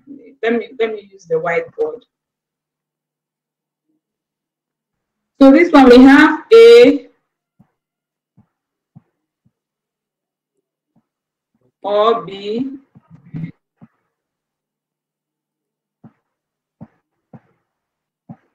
So we have a or b prime. Destiny and I will just copy the answers and then let the call.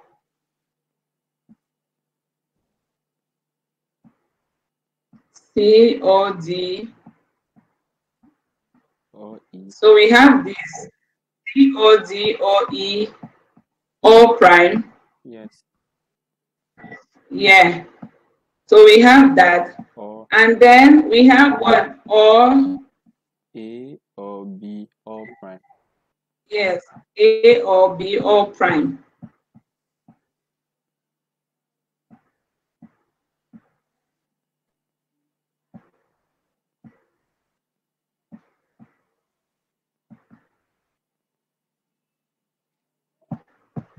Okay, so now what do you realize? You realize that A or B or prime is common to both the two expressions in the listen, and if you factor it out, that's how you always look at an equation. If you factor out A or B or prime, is it going to simplify your equation for you? And in this case, it is a yes, because if you factor out A plus B or prime, this is going to remain a 1. So once we have a single 1 standing alone in an equation, it makes our lives very, very easy for us. So if we know that fact, because it's not every time that you factor out will be helpful, but in this case, it will certainly be helpful, because if we factor out A or B or prime,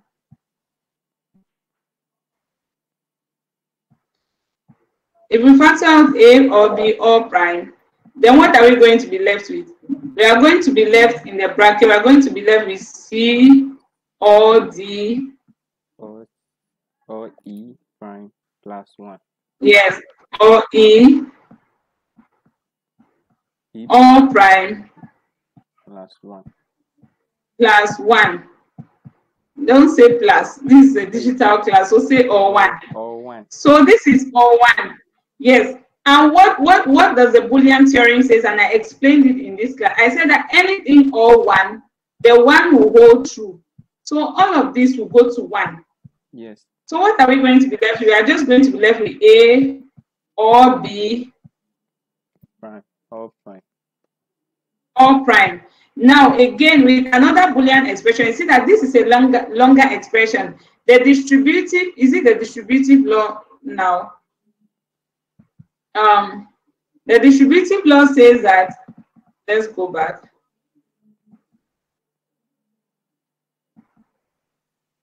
Yes, the distributive law says that, is it that one? Or is it the Morgan's theorem says that Yes. A or B or prime is equal to A prime or B prime. This is a simpler version. This is a simpler representation than this, because this has this bracket has been removed, so it makes it simpler to handle. So we can take off the bracket, and then over here we bring our equation to be, our equation now will become, taking off the bracket, our equation now will become what? A prime dot, And B prime. yes, A prime and B prime. So from here, there's no further simplification to be done again.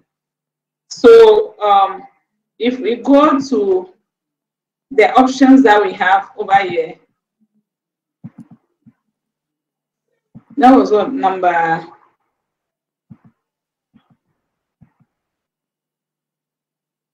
was it number 8? No, number 7. If you go to the options that we have here, then number 2 obviously is the correct answer, which those people copied. So we have that, and then that becomes the correct answer. So let's try with number 8. I want to be sure that you guys have understood how to use the Boolean expression. The thing is, you don't have the, if it was in class, you have seen the notes or the theorems there, and then you can use it. But obviously, even the fact that you could not expand the bracket or factorize from the bracket, it means that there's still a little more work to be done for you guys to get it. So let's see the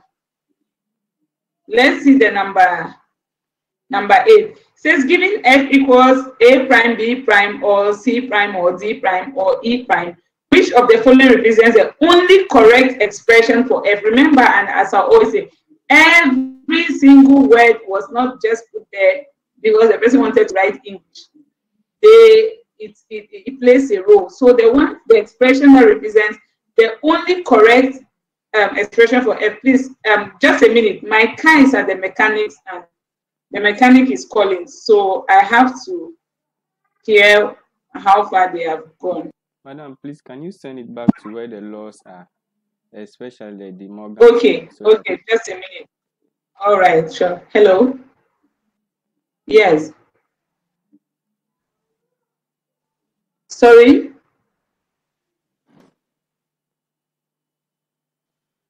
The car will be ready on Saturday.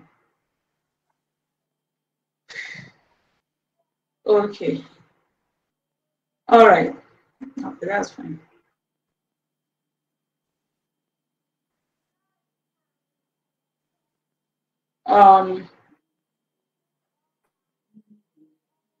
Give me a second. Let me call you back.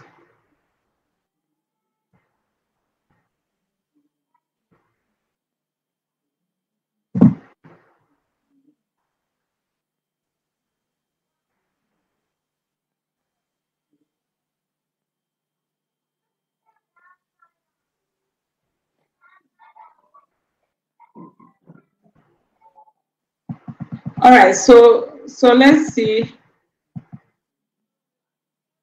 Let me see the question again so that I'm sure which theory.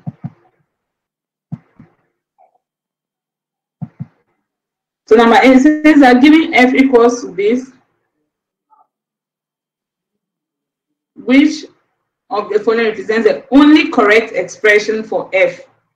So the expression is A prime, B prime, or C prime, or D prime, or E prime. Okay, so we have prime, prime, prime connected by an OR function. What do you think? I hope you guys have all copied the expression. So let me go to the Morgan's theorem, because I think that's what you need.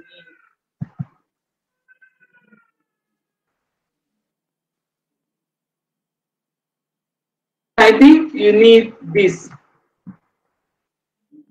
So somebody should solve it, and I'm looking to see the correct, the answer on the page. Let me make this call quickly. It's done.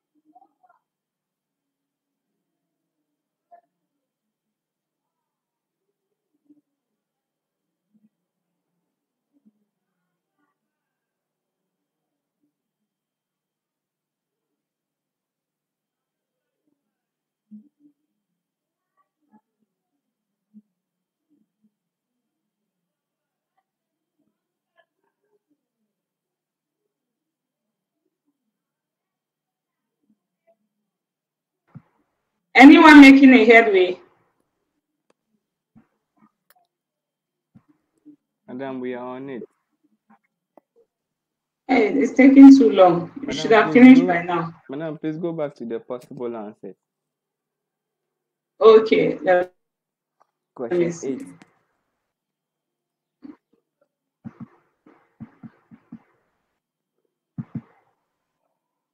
Okay, so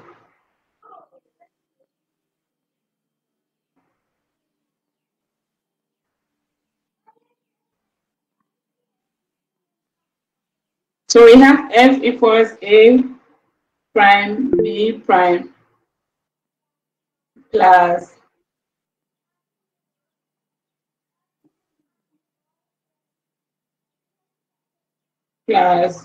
C prime plus D prime plus E prime. So this would be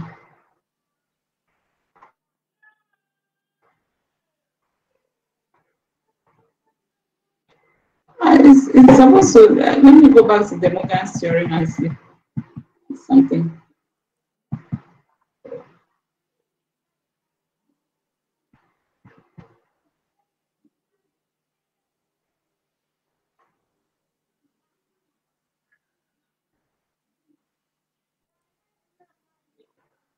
Madam. Yes. I'm getting F equals A or B or prime and A or B or prime A or and B or C and D and E or prime. or C. C and D. Sorry, or C. C and D and E all prime. All prime. Yes, madam. Are you sure? Let's see, which theorem did you apply? The Morgan's theorem. Because the Morgan's theorem here says that A or B or C or prime is the same as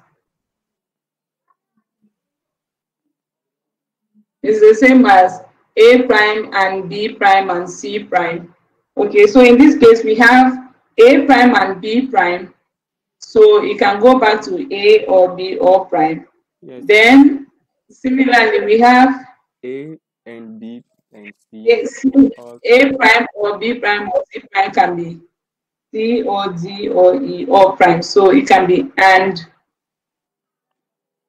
Okay, so hold on. So this becomes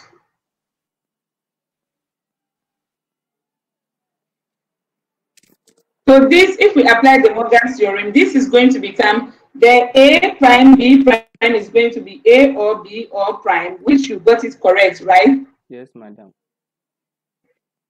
So it's going to be A or B or prime, and then the C prime plus or D prime or E prime. This is still going to be or. Then the C prime or D prime or E prime is going to be C and D and E or prime. Yes. So now we have A or B or prime or C and D and E or prime. So what is that going to leave us with? If we see apply the Morgan theorem again the second time. Because we still have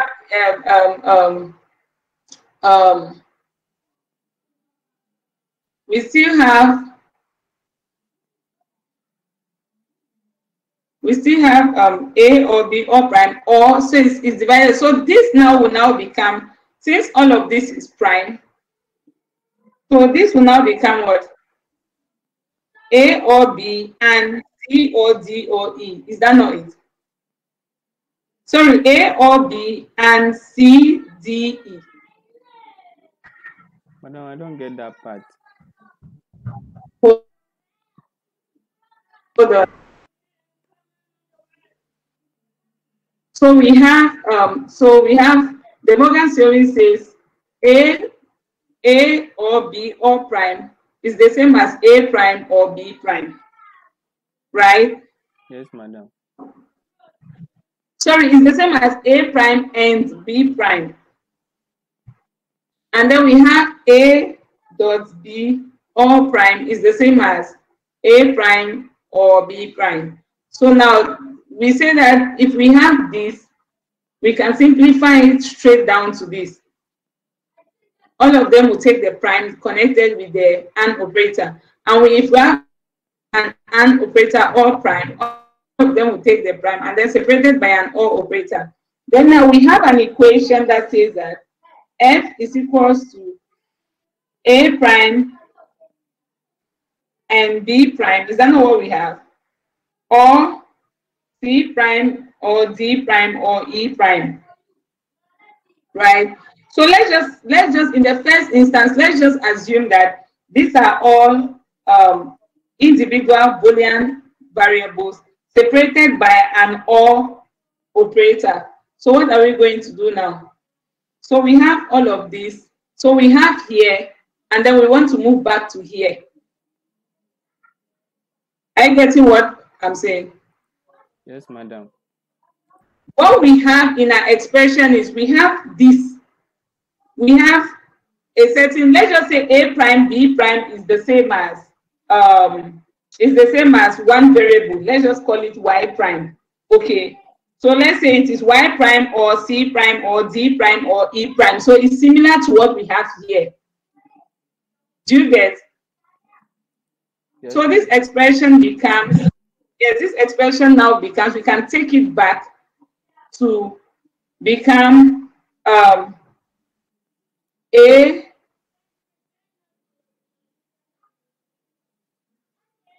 AB dot CDE. Is that not it? Yes.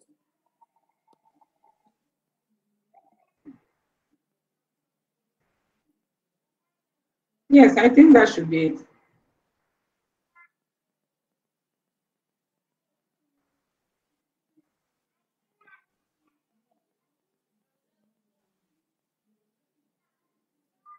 So we have A prime, B prime.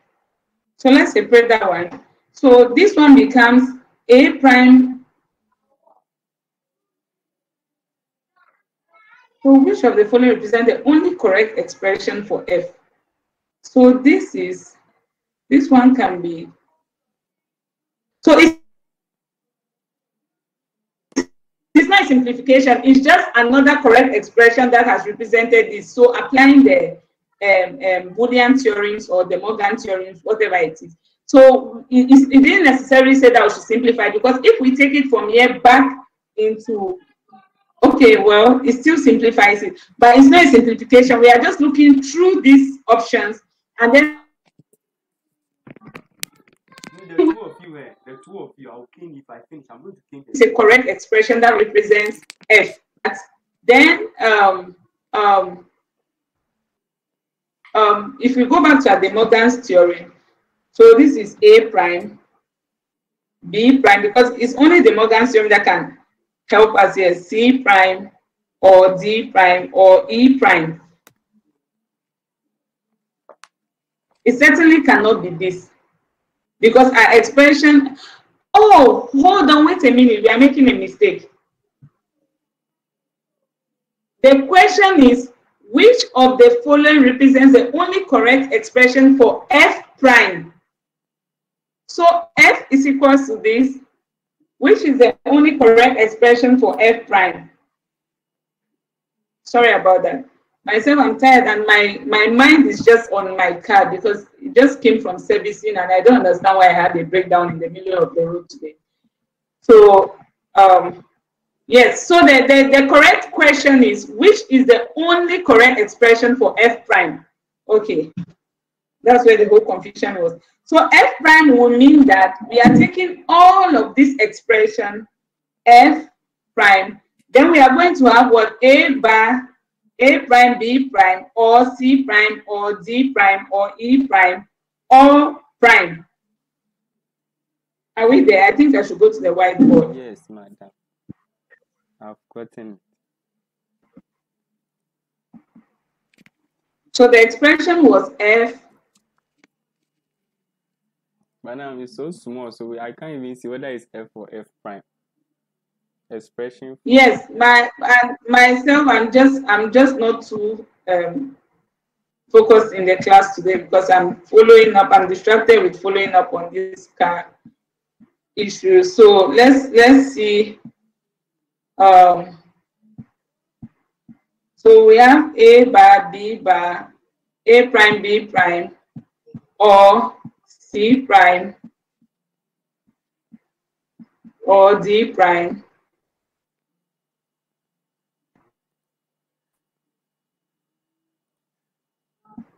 or E prime. Okay, and now the question is, which is the only correct expression for F prime? So F prime will now be equal to all of this, all prime. I think there's no point spending time to write in the equation all of it. So F prime will be equal to that.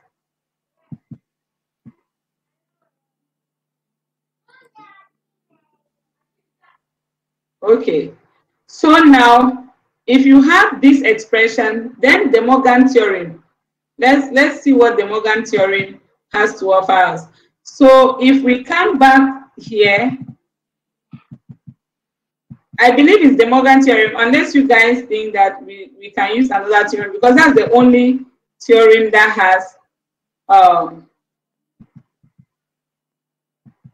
has similar what we are looking for. So now if we have that, then we can easily use this, because this is saying that A dot B all prime will give you this, and then A or B all prime will give you this. And now we are having our F prime to be equals to this all prime. So let's go. So if we have that in bracket, if you can still see the whiteboard, let me see whether we can minimize and then have the two screens. Then the solution will together. Be the fit one.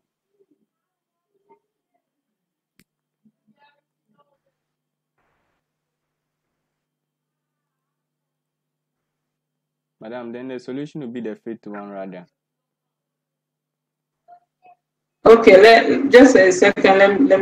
Let's see. Let's just get the understanding, which is what is most important. So let's see. So you said the solution will be the fit one. So if we have that, then now we can open this bracket. If we are going to open this bracket, remember the variable in here did not have a prime. So when we expanded the bracket to remove this bracket and this prime out here, then the variable now took a prime. So it means that all of this will now be prime, right? So this is going to be F prime will be, this is going to be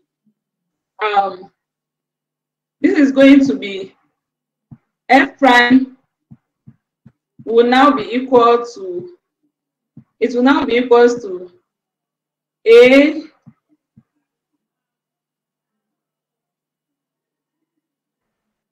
A prime, B prime, all prime, right? A prime, B prime, all prime, and then dot, this is going to be AND, right? Because now all of this, we are considering them as single variable. Dot C prime prime, right? D prime prime, if you like it, E prime prime. I'm just doing it step by step so that you see. So this one now becomes A prime, B prime, all prime. Prime is not the right word to it. So this becomes dot C D E, right? So if we have that dot C D E, then this in the bracket, we can apply the Morgan theorem to it, because we have A dot B all prime to be equal to A prime B prime. Since these ones have prime on it, if we apply the prime, this is just going to be reduced to what? A or B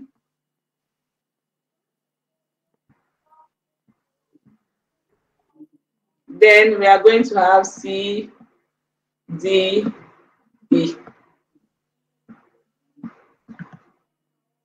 So that's what that equation will be reduced to. So I just want you guys, let's just wrap up with the last two questions on this set, and then we call it a day.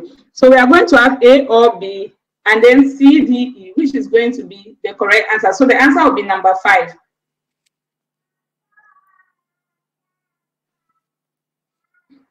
Are we all clear?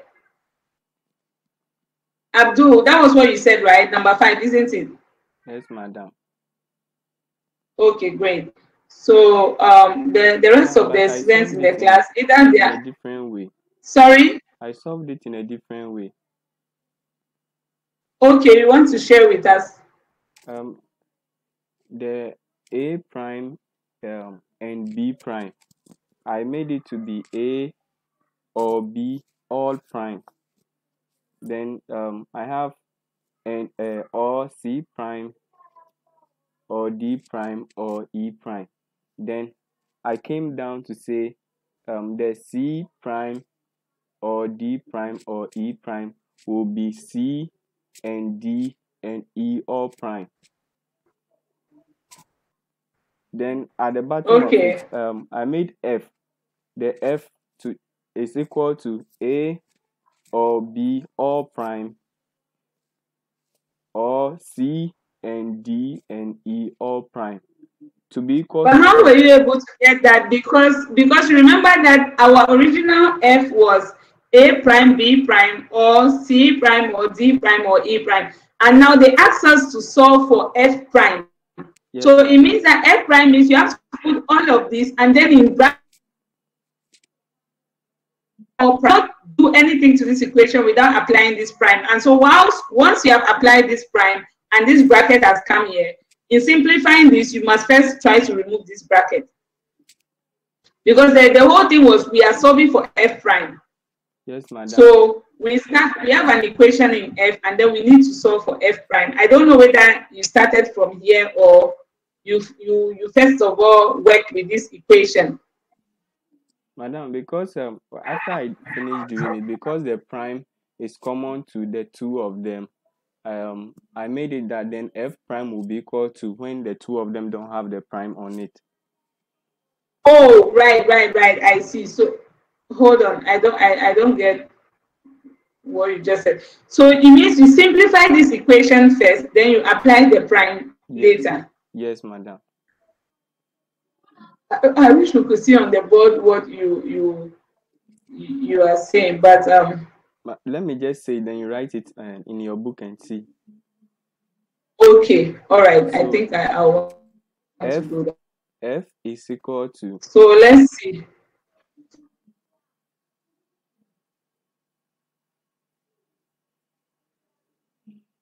The original equation, F is equal to A prime or E prime, yes. For my solution. Then what was your next step? Okay, my next step was A or B all prime. A or B all prime. Or C and D or and E all prime. C, E, all prime. Yes. Okay, which theorem did you use? Let me go back to your notes. De Morgan's. Let's go and see De Morgan's theorem, because that looks like De Morgan's. So if we have A prime, B prime, that will give you A or B all prime. This is correct. And then if you have C, D, E, that will give you C, D, E all prime. Okay, yes, that's also correct. Okay. So F. So then what did you do next? F, I simplified. Yes, F is equal to this. That. Yes. So if the prime on the first one and the second one, when I put all together, I can make all as one prime.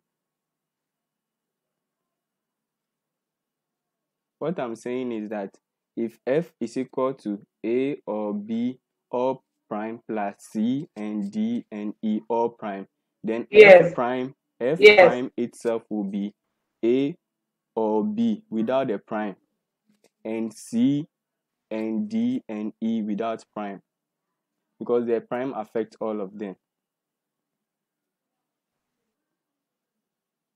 It's very correct. It's very correct. But let me see. So f prime will now be, so if we take this to be prime, then if you put this all prime, then this just becomes A or B and C, D, E. Yes, that's correct.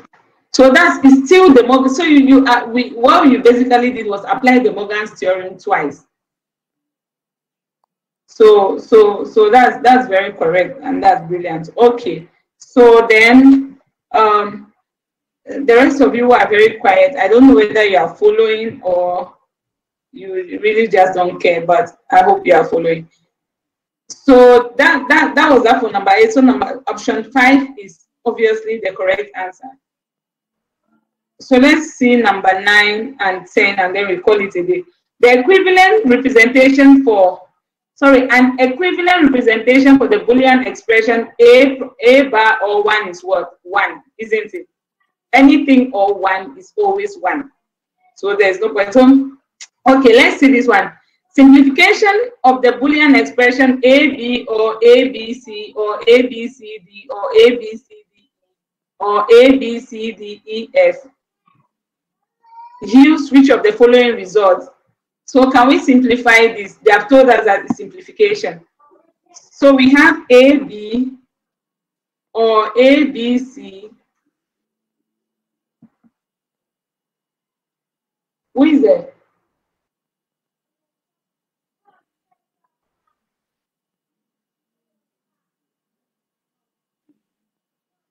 So it's up to f. So we have let's see this. I'm bringing another board. So we have a, b, or a, b, c,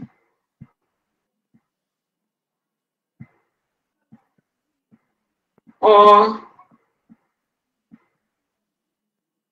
a, b, c, d, or a, b, c, d, e,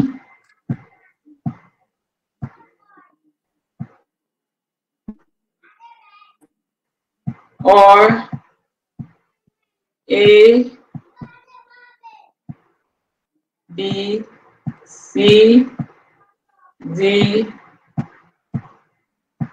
e, f. Okay, so we have that expression. Look, guys, whenever you guys see a logic expression, don't panic. Don't look at the plenty letters. Just look at what is there to simplify. First, what is common to all of them? Second, is there anything in a bracket? If you expand the bracket, will it simplify your life or complicate your life? So those two things, you're always looking out for them. What is common that if you factorize out, it will simplify your life?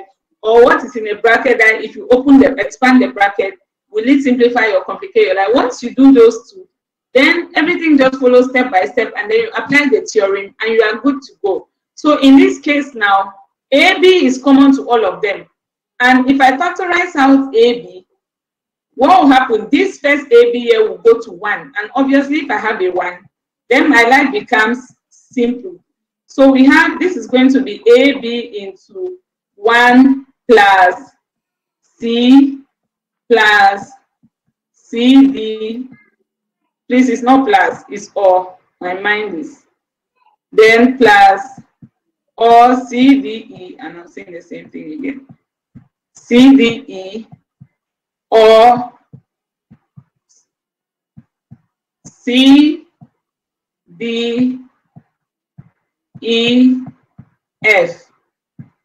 So you have that. Now what happens? Anything or 1 is 1. All of this will go to 1. Because it is 1 or CD or whatever, it is 1. 1 is true. Means it's whole true. So it means that your final answer is just what? AB. Easy peasy. So we have here, number 2 will be the correct answer, which is AB. Okay, so we have come to the end of the class today. I'll put the notes over there. I would give you some work. I don't know whether it should be a graded work or not, but I'll put some tutorials together. I hope I can do that over the weekend and then put in your class so that you guys can use it to practice. Yes, it's going to be a graded work so that you can practice, for me to be sure that you have understood how to use the Boolean expression. So do we have any question? If there's a question, ask. If not, then we call it a day.